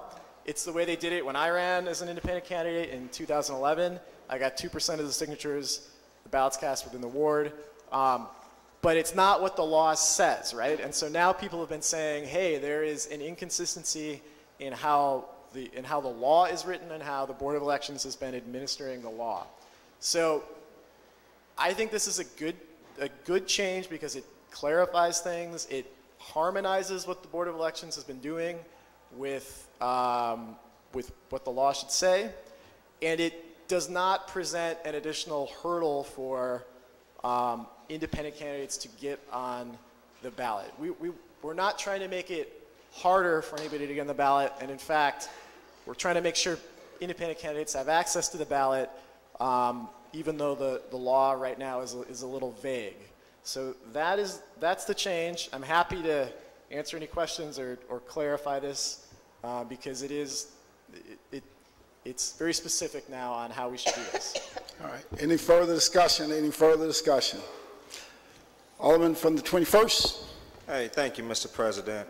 Would the Alderman from the 24th yield for question? Alderman from the 24th will yield to the Alderman from the 21st. Yes. Alderman from the 21st, please proceed. Thank you, Alderman. I'm a little slow here. I'm trying to understand and follow this. I really don't get it. What exactly are you doing? What's the point of this legislation? So the point is, I'm going to use some made-up numbers, but the made-up numbers are close to reality, right? I ran as an independent candidate in 2011, and some other members of the board have initially run as independent candidates. The way the law read, I would have been required to get something like 400 signatures of registered voters to get on the ballot because it said 2% of all the votes cast in the last mayoral election. 400 signatures, I think, would be a big hurdle for just an alderman to get those signatures to get on the ballot to run for alderman. I think it's an appropriate number for somebody running citywide. If you want to be on the ballot citywide, you ought to demonstrate some level of support throughout the city. But it's too high for an alderman. So what this says is if you want to be on the ballot as an independent running for alderman, you just get 2% of the signatures of votes cast within your ward in the last mayoral election. And that's a lower number. That might only be, 30, 40 signatures. The change in the law is actually how the Board of Elections has been administering this so far, because right now the law does not specifically say what the requirement is for independent candidates running for aldermen, and now we're making that specific. I also want to point out, look at us, we have almost the same tie on. What a great day. Alderman from the 21st and I.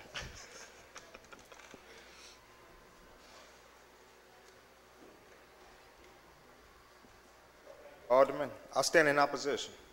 I think that this basically encourages low voter turnout because you're allowing an independent who's in historically Democratic wards to run for alderman. And I think that if it's a struggle for them to get less than 400 votes, that says something about the electoral process here. That says something about committee people in individual wards, and it also says something about the Democratic Party in this city.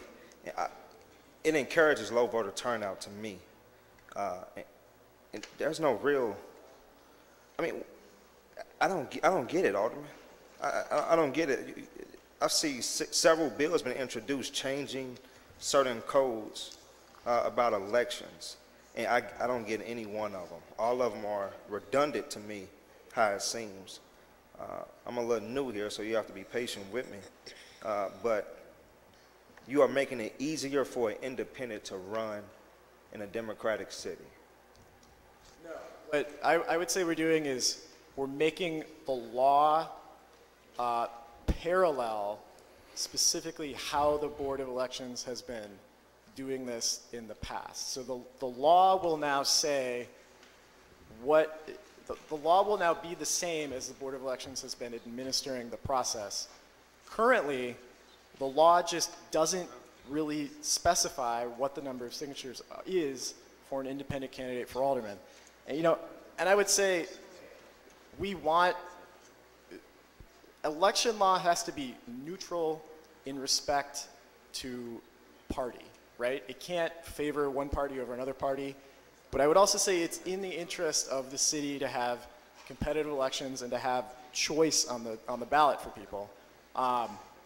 And so we don't want to create, there is no primary for independent candidates because there is no party. So they need a way to get access to the ballot, and this specifies exactly how independent candidates get access to the ballot. And I would say that leads to more competitive elections, which probably means higher turnout, honestly. competitive elections now in March. General elections are in April. I think those are competitive. Again, I just think that this makes it easier for an independent to run, and I'm trying to understand the benefit of it, and I'm not getting it. Well, I would say two responses. I would say I don't know what the problem is with an independent running, first of all. But second of all, I would say that right now we have an unclear law. We have a law that's vague, and we're trying to make the law more clear so that there's no ambiguity in how the law works. I don't have a problem with independent running either, but when independents run, here in the Board of Aldermen, you being one, when independents run, they get elected, then they join the Democratic Party. That is the case. That's what I'm saying. Are you a member of the Democratic Party now? Yes. And you ran as an independent? I did. The Alderwoman from the 15th Ward ran as an independent. She did. And she's a member of the Democratic Party. Mm-hmm. Also serves on the state committee, I believe. Oh, excuse me. She serves on a national Democratic committee, but she ran as an independent. Why not just run as a Democrat? We're making it easier for independents to run, they get elected, and they join the Democratic Party. To me, that undermines the Democratic Central Committee, and that undermines the democratic process as it relates to electing Democrats who run as Democrats. I have no further questions. Mr. President, I still stand in opposition. Alderman from the 25th. Thank you, Mr. President. I would like to start by saying on the surface, I don't disagree with the intent of this bill. It is frustrating as someone from the outside of St. Louis. I got my start in the neighborhood, with my ward organization when I first moved into the neighborhood. I never ran for committee man or committee woman, but generally speaking, when there are vacancies to be filled down here at the Board of Aldermen, it is not the most transparent process for replacement of this body. Generally speaking, that's done through the Democratic Central Committee. There is no open election process to determine who the Democratic candidate is going to be on that special election ballot. It's determined, exclusively by the representatives of the Democratic Party, which, I don't necessarily have an issue with per se, as that's the reason why they're elected to serve the Democratic Party, is to provide, I guess, advice and counsel when those types of openings occur. My concern with changing this, and to the Alderman of the 24th's point, providing more clarity to the BOE, the Board of Elections, with regard to how to administer this rule. If we're going to actually change the rule, then let's maybe look at how to change the rule. Currently, if we're basing this off of, the last mayoral election, Mr. President, may I inquire of the Alderman from the 24th Ward? Alderman from the 24th, will you yield the questions to Alderman from the 25th? Yes. Alderman from the 25th, please proceed. Thank you. The Alderman from the 24th used to be my roommate. I hope he considers me a friend still. But do you know the turnout in the last mayoral election, what the percentage was for the turnout? I'm going to guess it was probably 15. I know it wasn't high. So I have the Board of Elections website up. It was about 20%. Do you know what the turnout was for the 2015 election for President of the Board of Aldermen? In the general? In the general election. Probably quite low, I'm going to guess. It was under 10%. Right. So, if we're going to look at how we're determining this rule moving forward, as everyone at this body knows, the odd wards are up at the same time as the mayor. The even wards are up at the same time as the President of the Board of Aldermen. There's significantly more votes cast in a mayoral general election consistently, all the time. There's more, ballots cast for a mayor and the odd ward aldermen than there are for the even ward aldermen, just because of turnout. So you're expecting half of this body to then go out and collect signatures for a turnout that's sometimes twice or triple the amount of turnout during their normal election cycle. So you're shaking your head no, but so the even wards are going out and collecting votes based off of the President Board of Aldermen's last race. They're collecting 2% of the ballots cast in the last mayoral election. That's what I'm saying. So in the last mayoral election, we had 20% turnout, over 20% turnout. So, and your ward was not up for election during that turnout, right? So in your ward, the turnout, I didn't look at those numbers, but if you're expecting someone to, let's say there were, and I can speak to my ward, so in the 25th ward, during that election, the mayor's race had 1,100 votes. In the 24th ward, there were 2,800 votes cast, for the mayor's race in the general election. In 2015, let me pull that up. In 2015, the 24th ward pulled in, did they take down the ward by ward? They did. So in 2015, though, it would stand to reason that there weren't 2,200 votes cast for the President Board of Aldermen. Are you asking a question? Yeah. I think, respectfully, I think you're misreading this. It's the same standard for everybody, regardless of what ward. I know what it says. It's the same standard for everyone, but the standard then becomes higher for those who are in a lower voter turnout season. So all of the even ward candidates have a higher threshold to meet in terms of collecting signatures, because their elections are significantly lower turnout. So if you're looking at doing, so, if we're going to change the rule now, why aren't we changing the rule to reflect, the election cycle in which they're running? So if it's based off of, if you're up at the same time as the mayor's race, then sure, have the signatures collected based off of the last time the mayor's race took place. If you're up at the same time as the President Board of Aldermen's race, then have it based off of the President of the Board of Aldermen's turnout. That would clearly be illegal to set two different standards for how you get on the ballot. There's two different election cycles. So I think it would not be illegal. It's two different election cycles. It's currently in our, that's like saying that we shouldn't have that the evens and odds shouldn't be on two different election cycles. You can't tell. That would be like saying if you're running in an even year, you pay $200 to get on the ballot. If you're running in an odd year, you pay $600 to get on the ballot. You can't have two different standards to access the ballot for the same position.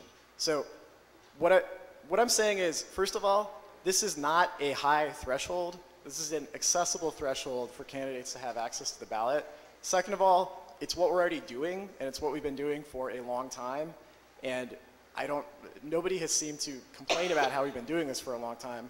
We're just making the law say the thing that we are actually already doing. And third of all, I don't follow this idea that it's like a different standard. It's the same standard. It's 2% of the votes cast in your ward in the last mayoral election. So that's not going to be that high for anybody. It's going to be accessible for everybody, whether it's 30 signatures or 60 signatures or whatever. It's not that high. What we're trying to do is make sure people don't have to. If you're just running for alderman, we're trying to make sure you don't have to go and get the 2% of the votes cast throughout the whole city just to get access to run for alderman, because that's what the law sort of says right now, even though it's vague. Right, but the law is not clear. We have a vague law that we are trying to make specific so that we avoid a situation in the future where somebody challenges this and says somebody shouldn't be on the ballot because the law is vague. We want specificity in the law and how you access the ballot so we don't have confusion and, legal issues about who should have been on a ballot and who shouldn't. Agree with that. I don't disagree with that at all. But I do think that it puts a higher burden on people running in an even ward, when there's a higher turnout during the odd ward election cycle. I just respectfully so my response would be, do you have an issue with how we're doing it now? Because how we're doing it now is what the law says, one.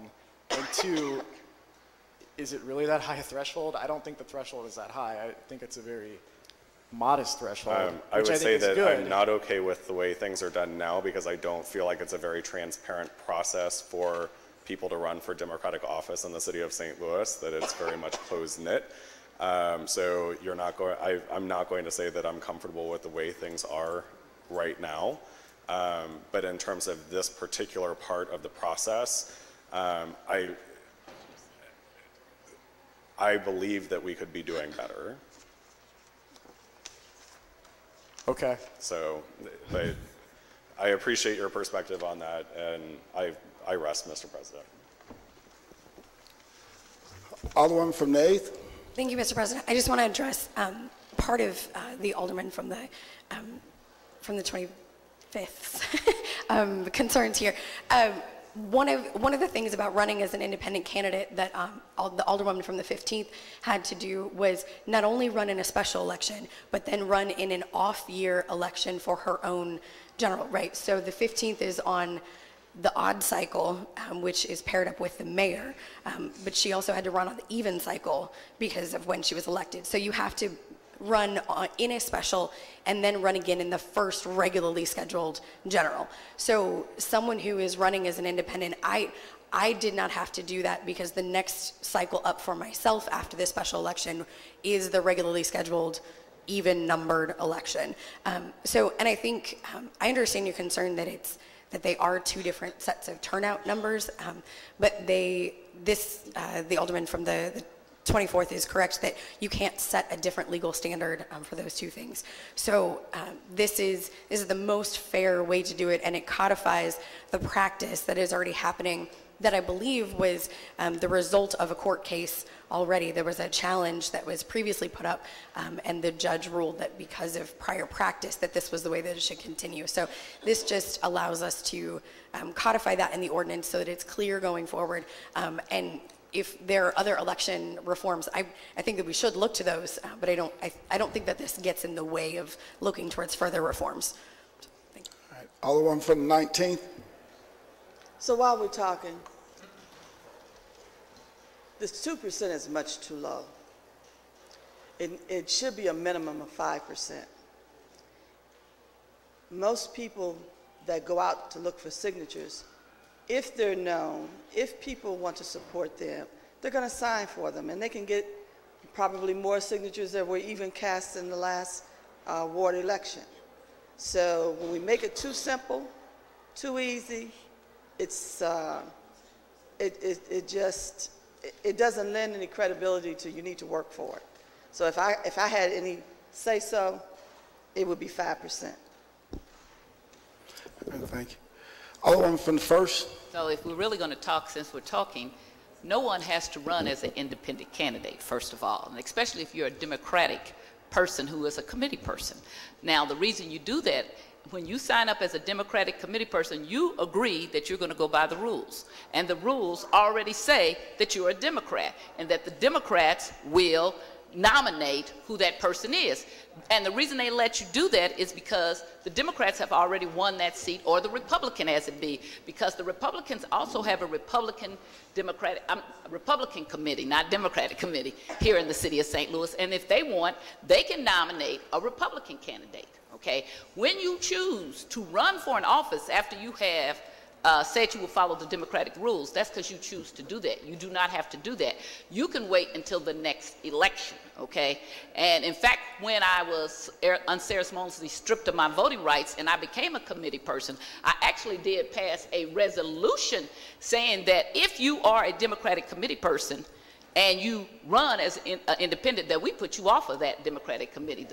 And so that didn't happen to these people only because the people who were running it didn't know that I had passed that. But it sits right there. I have it on my desk right now, okay? And in fact, at the state level, they can put you off. So let's talk about the truth about Democrats and independent. What happens is you want to run anyway, and you don't want to follow the rules that were already set out, okay? So you change them because you say, I don't want to follow them. Okay, and that's fine, and you have a right to do that. If I had been on the Democratic Central Committee and anybody did that, I would have voted to put them out right then and there, and then I would have raised hell with the state party and said, and put them off the state party too, because you are now violating our rules. These are not, the Democratic Party is a private party, just like the Republican Party is. So what you want to do, you can't always do everything you want to do, okay? And now you can get the rules changed, but the rules are very, very consistent in what they say, and they've been for a long time. And to the point about independence, former alderman from the 22nd was independent for 16 years or something like that. We had a Republican down here, Alderman Heidert from the 12th for, I don't know, 20-something years. So, but mostly we've had Democrats. And when they first come down here as an independent, let's just clear it up. They're not allowed to join any of the Democratic things, okay? You're not allowed to join the Democratic caucus. Now, some people say that's unfair. No, it isn't, because you are not a Democrat until you run and become a Democrat. And then you go to the bottom of the seniority because you were not a Democrat at the time you were here. Now, what I want to ask the alderman from the 24th if he would yield, Mr. President. Alderman from the 24th, will you yield the question to the Alderman from the 1st? I will. Please Okay. proceed, Alderman. So really, Alderman, what you're really just trying to change, as I understand it, is that you're trying to change, the words I saw was that you wanted to be a nominating petition signed by registered voters rather than a certificate signed by registered electors. Is that what you're doing? No. Are we doing Board Bill 146C?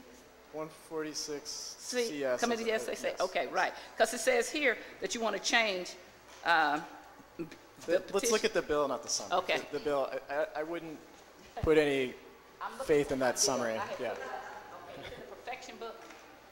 Yeah. Okay. Maybe one of my good friends could dig up Board Bill 146. Right here. I had put it up because, okay. Okay. So what you want to do is what? Let me Okay, understand it again. so right now, the part we're getting rid of is that there is no clear standard within our law today for the number of signatures a candidate for alderman is supposed to get on the ballot. So it's vague.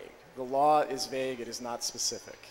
And the way that the Board of Elections has been interpreting the current vague law is that the standard is 2% of votes cast in the preceding mayoral election. And they've been applying that interpretation to candidates for aldermen, even though the language is vague.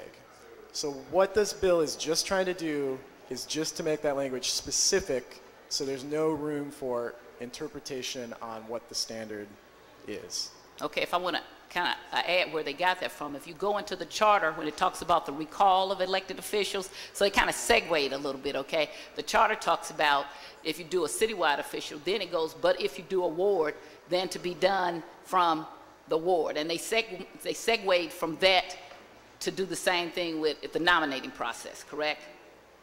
So Okay. you're correct. In the charter, there's 2 standards for recalls, which are specific to citywide and wards.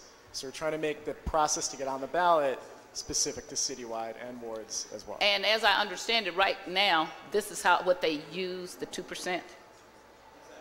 They interpret the law currently. Now, I understand.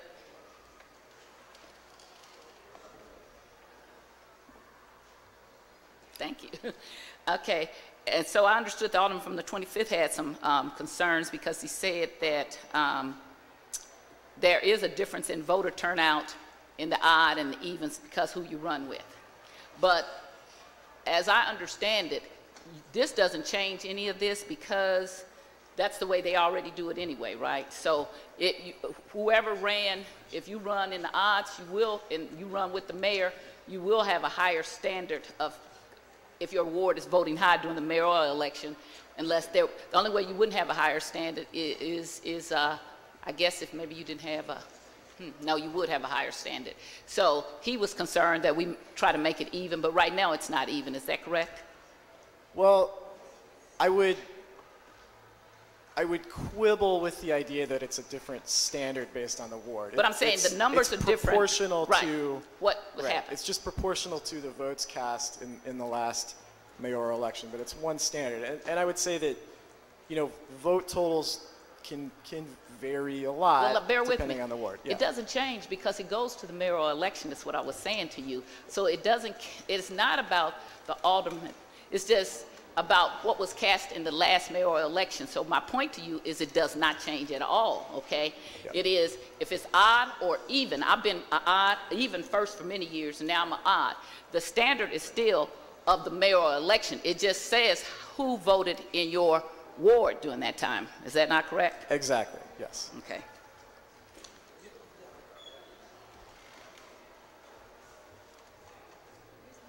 And can I ask, do you know, besides the fact that I know that the alderman from the 7th is friends with the people over at the Board of Election, why are we doing this now? Well, so I think a couple reasons. So there's 4 bills. They each are a little different, right? There was, in the first one, clarifying who you make the check out to and where you take the check. People have questioned that in recent history in the last mayoral election. So they said, let's fix that. Then they said, let's look at this other stuff. Who is they? The Board of Elections. So they requested these changes? Yes. From the commissioners or the Democratic head or Republican head? Who, do you know who requested it? I don't know exactly where that conversation started, but the Gary Stoff, who's the Republican I know who appointee, he is. yeah, he was His the brother one was a who Democratic state rep. explained most of the rationale for these changes in committee. So the Republican commissioner explained the rationale, not the Democratic commissioner. Sure, but I think most of us have found him to be a reliable interpreter of the laws over the years. Hold that opinion for yourself. I've dealt with him a lot longer than you, okay? So that is your opinion. So that is not, he plays partisan politics, okay? But basically you're just changing this to reflect what we are already doing. Yes. Thank you.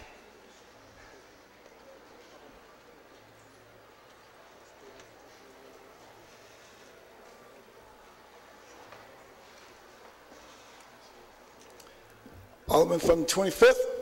Thank you, Mr. President. I want to rise again because I would like to have an opportunity to have a broader discussion with regards to how we administer elections in the city of St. Louis.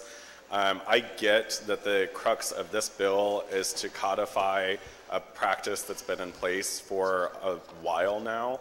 But since we're now taking the time to address and codify this issue, I think we need to have a broader conversation with regard to the issue itself. You know, I mean, I'm all about, you know, election reform and trying to make sure that, you know, our elections are accessible and easy for folks, but they also need to be fair to the candidates. And in this particular situation, we're not talking about just special elections. We're talking about general elections across the board, right? And in general elections, there's a primary and then there's a general election, and the primary determines who the Republican and the Democratic candidates and Green Party, Libertarian, et cetera, are going to be. And then the general election is when you can file for an independent candidacy and run. And your independent candidacy is based off of the number of signatures that you can collect within a ward based off of the previous mayoral election. That being the case, you know, in a regular election cycle, and I'm going to use the 20th ward, my neighboring ward, as an example, you know, if you run for alderman in the 20th ward, you know, this coming election cycle, you only need to gather 21 signatures in order to be on the ballot. If you were the Democrat running to earn your place on that general election ballot in a normal election cycle, you have to go out and earn 300 votes. So you're giving the same equivalency as 300 votes to be a Democrat on that ballot, that you have to go out and campaign and earn those votes, to 20 people, 21 people, you know, who signed a petition in order to get someone onto a ballot. You know, I certainly can appreciate in a special election cycle where the Democratic and Republican candidates are predetermined by committee people, that this is certainly something that we need to cast some light on and have a discussion about and modify our practices for sure. But this is not what that bill does. This bill is talking about any and every general election cycle. Any and every general election cycle. So if you have a Republican and a Democrat going out, raising money, knocking doors, having conversations with neighbors, showing up at meetings, running an aggressive campaign during a primary, and they have to earn hundreds and hundreds of votes in order to be on that general election ballot, and then someone who's running as an independent simply needs to go out and get 2% of the votes in order to be on that ballot, that's hardly fair. That is hardly fair. And I know that that is the practice that we have currently. So I get that the bill that we're discussing right now is just codifying what we currently use as a practice. But it's an unfair practice. I think that we need to look at how we're handling and administering special elections as it applies to independent candidates specifically, because we do not have a very open primary. We don't have a primary process for really Democrats or Republicans in that situation. But this is something that we're talking about as a matter of fact across the board with any general election. And so I think if we're having that conversation, then let's have that conversation. And I think it's appropriate that we, either amend the bill to address those situations, or vote no. All right. Thank you. All right. Alderman from the 24th, in absence of the Alderman from the 7th, would you like to place Board Bill 146 Committee Substitute as amended on the informal calendar? I might do that in a minute, but first I'm going to say I am shocked to hear these arguments that we want to make it harder for people to get on the ballot. I am absolutely shocked. It is a small d democratic value to have competitive elections, to give people a choice in who they elect. And the fact is there are certain circumstances where making sure independents can get on the ballot facilitates people having a real choice in who they elect. And that is an unequivocally good thing. And if people want to stand up here and argue that it ought to be hard, we ought to have less competitive elections, and we ought to make it harder for people to get on the ballot, go for it. Let's make those arguments, and let's debate what the standard ought to be. I have to say, running as an independent, all you have to do to file under a party name is pay your filing fee. You're running as an independent, you got to pay your filing fee, and you got to get signatures. All right. So I would dispute the fact that the standard is somehow higher for candidates running under a party banner. Second of all, we have people who file all the time under these random parties, Green parties, Libertarian. They do nothing. They get 4 votes. Let's look at the results of when people filed as independents and ran for office. They won time and time again.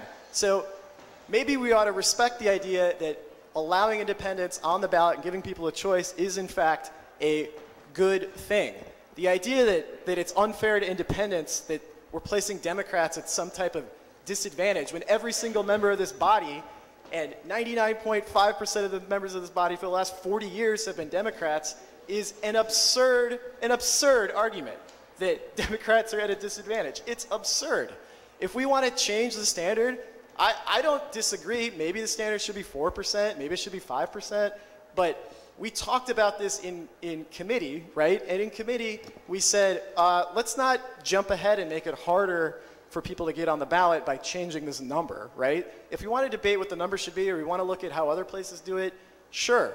But the only point of this bill was to clarify what was unclear in the law, right? So we don't end up in a situation where we don't know if somebody should be on the ballot. That's not good for faith in local elections.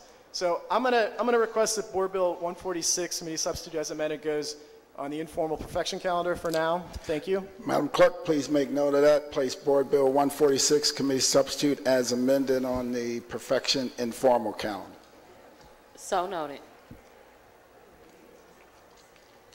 Board Bill 147, sponsored by Alderman Chouteau Ave, an ordinance revising Section 1B1 of Ordinance Number 59982, approved July 31st, 1986, codified as Section 208400B1 of the City of St. Louis Revised Code of Ordinances pertaining to the last date on which a candidate may withdraw from a primary election from 40 days prior to the date of primary election to 50 days prior to the date of primary election, and containing an emergency clause.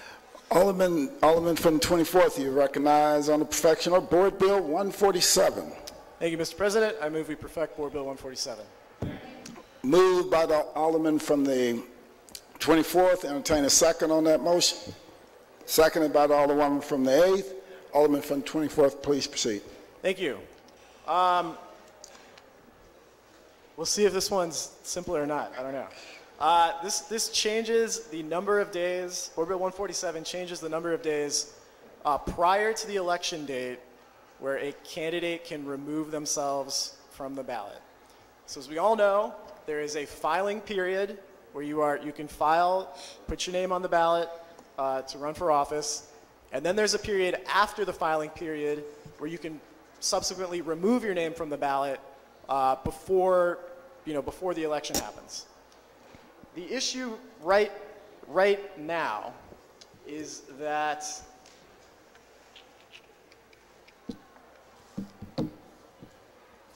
we want to say 50 days out from the election from the actual election is when you need to remove your name from the ballot if you want to be off the ballot, rather than 40 days, because there's a couple days in there where the election board is finalizing the ballots, and then they have a weird situation where a candidate wants their name off the ballot, but they have no choice but to put their name on the ballot. And that can lead to a bad situation where somebody who doesn't want their name on the ballot is still on the ballot as it goes out and voters see it. So that is all this one fixes. Any further discussion? Alderman from the 1st. And you're next, Alderman from the 4th. I'll yield. I've had much more time. Alderman from the 4th. Thank you, Mr. President. I just want to ask a question of the Alderman from the 24th. If these bills are so good, why aren't you co-sponsoring them? Alderman from the 24th, we yield for questions to the Alderman from the 4th. Yes. Alderman from the 4th, please proceed. I just wanted to know why you're not co-sponsoring the bills, why your name is not on them. Mr. President, Clerk, I request my name be added as a co-sponsor to Board Bills 144, 145, 146, and 147. Thank you. Madam Clerk, please make note of that change. So noted. Alderwoman from the 1st. Mr. President, members of the board, if the Alderman from the 24th would yield. Alderman from the 24th will yield to the Alderwoman from the 1st. Yes. I actually think this is good. I don't think it goes far enough, because do you know when the ballots are printed? Well, I didn't know the Alderman from the 7th wasn't going to be here today, so I would have had this timeline down so I could share that exact number with you. But I hope that you know, and we can talk about it. What I'm saying is this will be better, but the ballots will still be printed, and so I would love for us to just hold this and make this so that we find out exactly when the ballots are printed and make it that day. Because I do think that's wrong when people are still on the ballot and they've tried to withdraw, and then people have voted for them absentee. But I don't think this gets to it. I don't think this one is actually far enough, okay? So I'm not opposed to it, but why make it 50 if that's still going to leave you on the ballot? It has to be the time, I think, that before they print the ballot. Do you understand what I'm saying? Well, so I'm going by memory here, but I think... Did combat pay for this? It's like the Monday of 6 weeks before the election, which is normally like 43 or 44 days. So it's something like that. So pushing it out to 50 days. It gets it? Gets it, yeah. Gets us Can out I of trust that, you out of that window. Can I trust you that that's true? Yeah, I've hit my head a lot over the years, so I don't put 100% faith in my memory. Okay. But like I said, mine is not. I agree with this. I just hadn't looked it up, like I said before, because Annie had told me, I'm sorry, the Alderwoman from the 8th said we were going to put them on the informal, because I would have looked it up, because I don't want us to put a date and then we have to come back here and change it. So I'm just going to look up when they print the ballots now, or if it's in here. Let's find it out. Let's find out the real timeline. Because that's what we should be using. I have This is Bosley's? Yeah, that's Bosley. 147. Okay, but what's Bosley's number?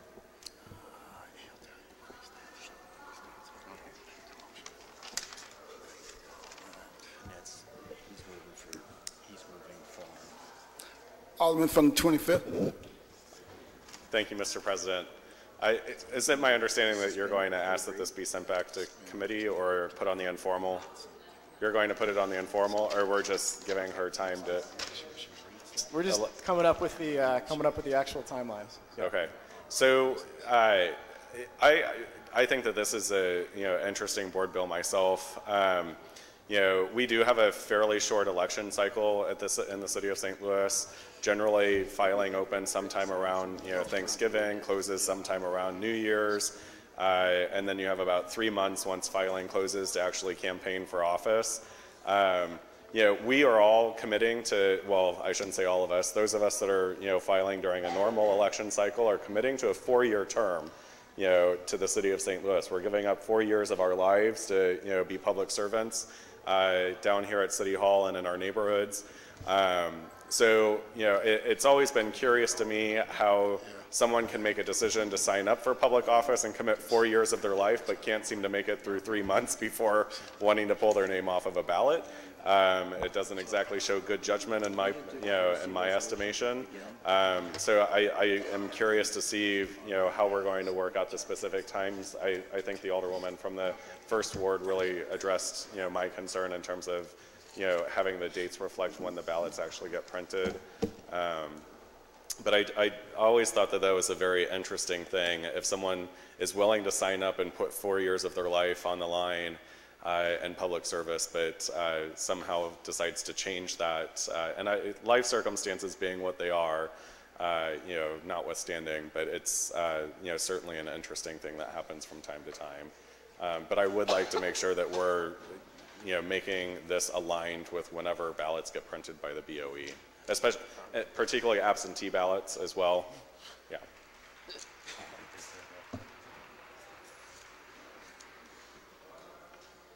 Alderman from the 22nd is recognized. Thank you, Mr. President, members of the board. I want to kind of address a concern that the Alderman from the 25th had in reference to withdrawing. Many people probably don't remember the first time I filed for election, I filed for record of deeds in 2002. And then I heard my alderman was resigning. And I thought, wow, I would probably much rather serve my community as alderman than be recorder of deeds. So I had to withdraw from the recorder of deeds race. And then I had to collect signatures and file as an independent candidate in a special election. So I've gone the gamut of some of the conversation that we're having down here today and can appreciate all of it. So to my colleague of the 25th, sometimes there is really a good reason to withdraw your name, and the circumstance just happen to pop up where you may feel that you have a better opportunity, or maybe you've been given a nice job opportunity and decide, hey, I'd rather have that 6-figure income than to run for public office and be subjected to all the nuances of negative campaigning. Thank you, Mr. President. Are there any other comments on Board Bill number 147? Alderman from the 21st, I don't believe has spoken yet. Alderman. All right, I yield to the Alderman from the 25th. Alderman from the 25th. Thank you, Mr. President. I just wanted to make the remark that I would have gladly seen you run for the Recorder of Deeds office and would have supported you for that election at that point in time. Alderman from the 21st. Thank you, Mr. Vice President. Alderman from the 22nd, if I was able to vote, I would have voted for you too. I was still in elementary school in 2002. Would the Alderman from the 24th please yield for questioning? Alderman, why are we extending the period instead of shortening it up? In my belief, we are allowing candidates who want to run to play with voters, and we are extending the time for them to withdraw from a race instead of voters having a real opportunity to choose an alderman and actually get a plan from that particular alderman or that particular candidate. But we're allowing a person who is running to run for 10 more days. We're extending that period. No, so we are shortening the withdrawal period, right? So you have to count back from the election date, and right now you can withdraw 40 days before the election date, and we're saying you're going to have to withdraw 50 days before the election date. And so I was just speaking to the alderwoman from the 1st, and we got some clarification that the absentee ballots have to be available in this period where candidates can still withdraw. So we've had cases where people come in, they vote on an absentee ballot for a candidate who then 3 days later withdraws from the race. So we're trying to prevent that from happening.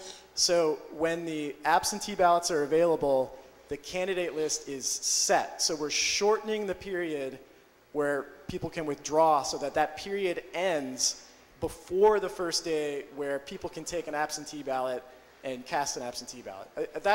I thank the alderman from the 1st because that helped me clarify exactly why we were doing this change. Got it. So when absentee ballots are printed, the candidate who wants to withdraw, his or her name would not be on the absentee ballot. Correct. So today they can withdraw after that absentee ballot is printed. With this change, they would be forced to withdraw before the first day that the absentee ballots are available. Correct. Thank you, Alderman.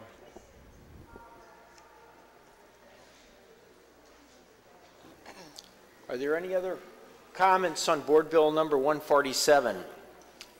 Alderman from the 3rd is recognized for the first time. Thank you.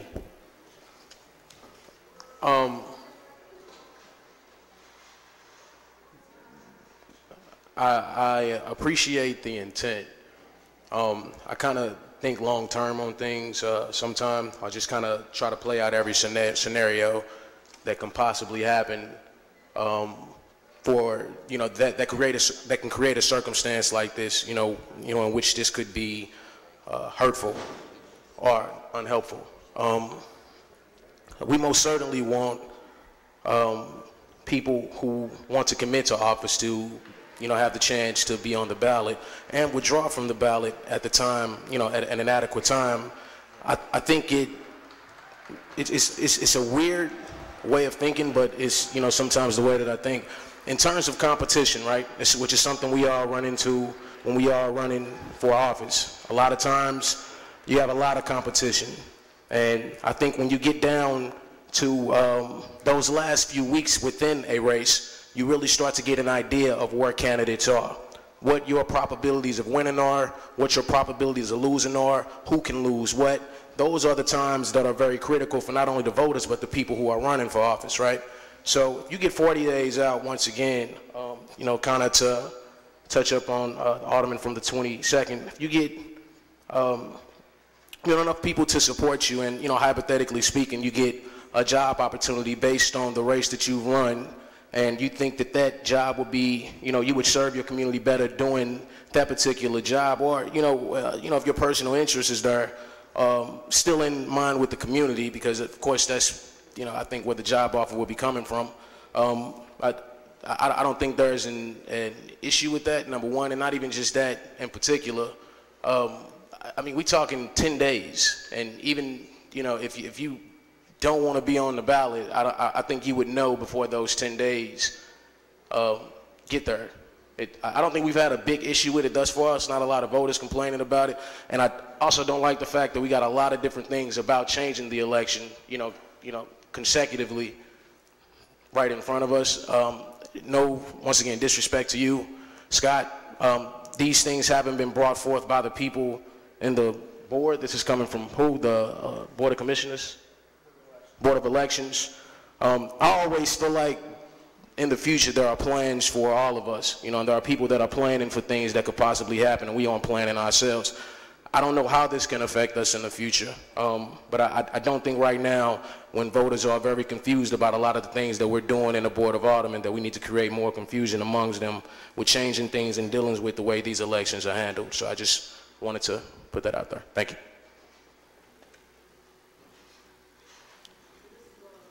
Alderwoman from the 1st is recognized. President, members of the board. If the Alderman from the 24th would yield. Is this, okay.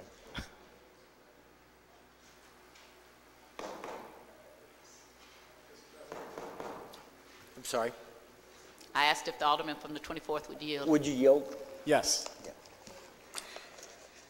So let's just take a real day experience, okay, so we can try to make people. So we have an election coming up on 3/5/19. Is that correct? Correct. Okay, and so right now, the way we have it, if we were having 40 days before the election, that would be, that you would have to withdraw, that would be January 26, 2019. That would be 40 days. Correct. However, absentee voting begins January 22nd. Exactly. So that means that, I'm going to help you out here. Okay.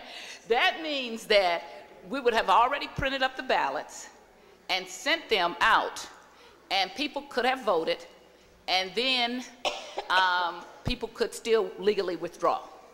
Exactly. Okay, so if you're saying if we move it back 10 days from January the 26th to, what is 10 days? Okay, I wrote it down here someplace. 10 more days, it'd be 16th. Yes.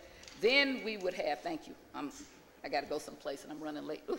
Then if we went back to that, that would be before absentee voting started.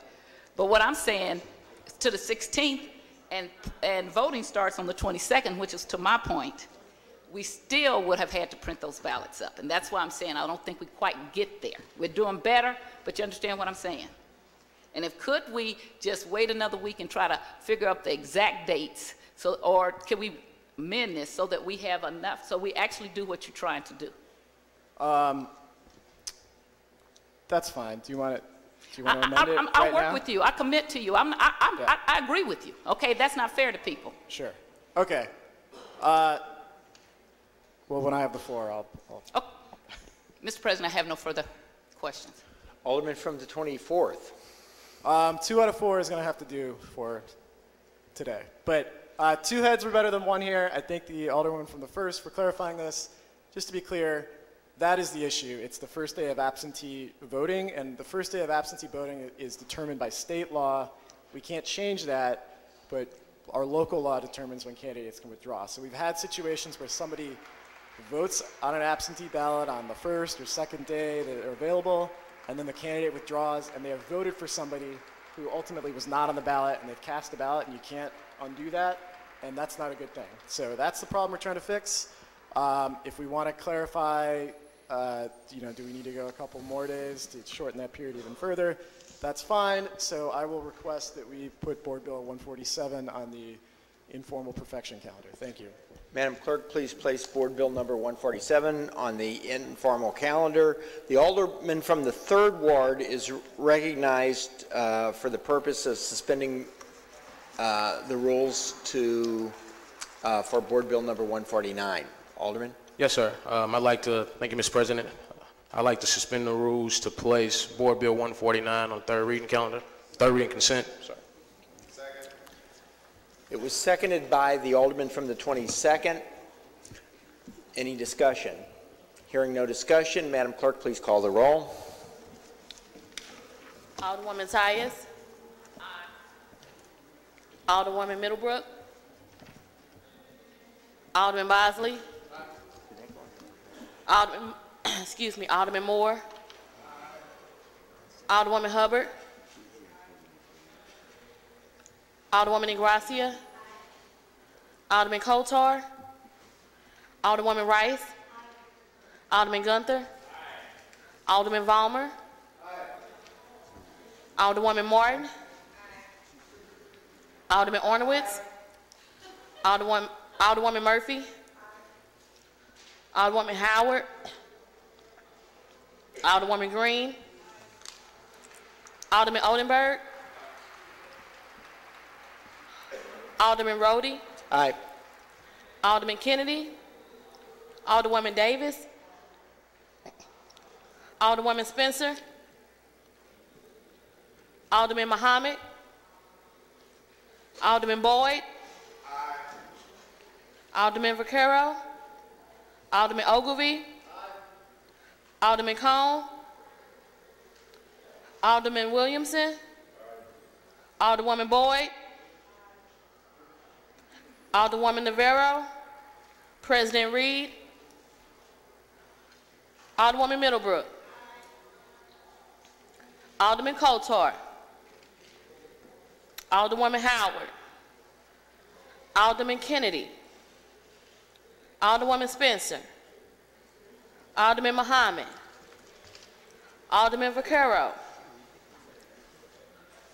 Alderman Cone. Alderwoman Navarro. President Reed. 20 aye votes.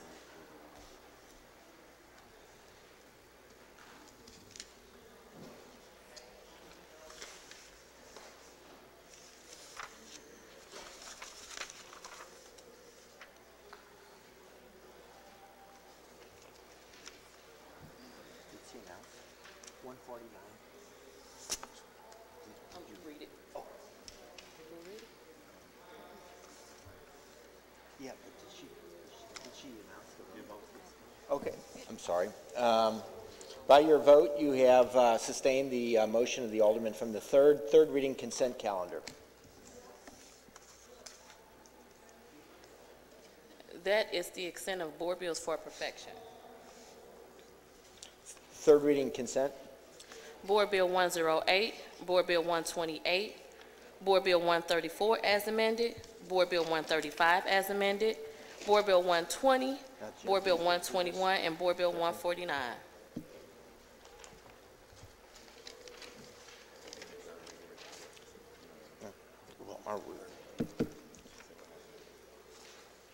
Alderman from the 22nd, you recognize third reading consent calendar. Move to pass all bills read on the third reading consent calendar. It's moved by the Alderman from the 22nd, seconded by the Alderman from the 10th. All those in favor say aye. Madam Clerk, we have to do this by roll call. Previous roll. No objection to the previous roll. We will consider the third reading consent calendar passed.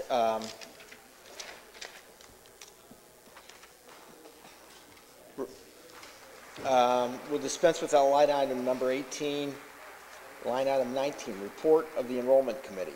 Board Bill 108, 128, 134 as amended, 135 as amended, 120, 121, and Board Bill 149. That is the extended report of Enrollment Committee.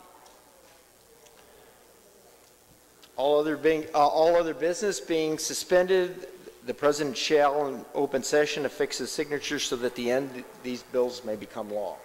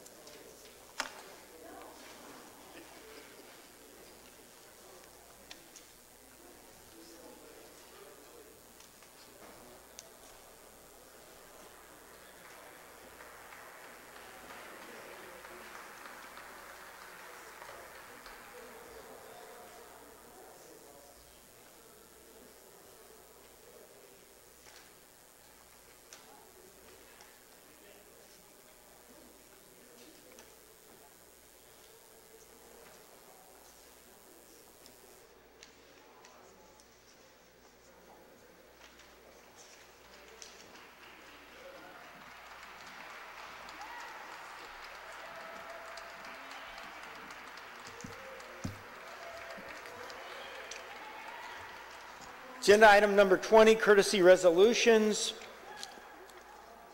Alderwoman from 19th, you're recognized for courtesy resolutions.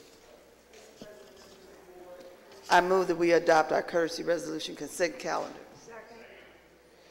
Moved and seconded by the Alderwoman from the 19th.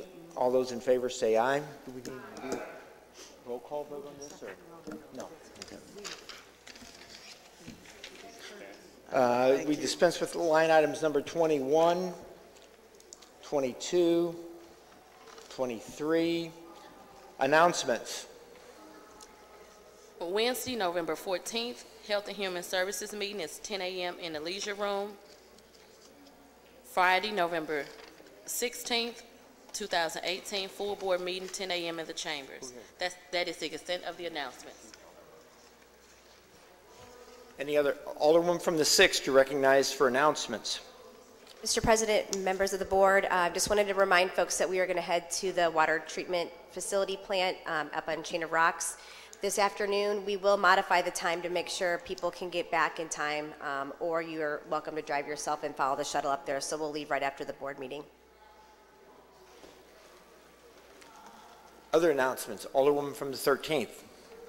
President, members of the board, I wanted to have as my honored guest, I wanted to introduce the new assessor, Mike Dolphin. He is a constituent of mine, and I do believe I was at his 8th grade graduation. But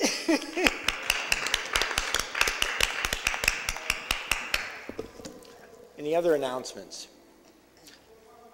Alderman from the 22nd. Yes, Mr. President. First of all, I want to salute our veterans. Veterans Day coming up. Tomorrow will be a Veterans Day parade. Just want to give you an itinerary for tomorrow. At 8 o'clock, there's a flag raising ceremony. At 8:30, there's a St. Patrick's Veterans Day 5K starting on Market Street. At 10 o'clock, the 35th Annual St. Louis Regional Veterans Day Observance and Welcome Home Ceremony. 11 to 1 p.m., U.S. Postal Service stamp cancellation commemorating the 100th anniversary of the armistice, and at 12 o'clock, the 35th Annual Veterans Day Parade. So that's all happening tomorrow downtown. So I'd like to encourage everybody to come out, whoever so will. Thank you.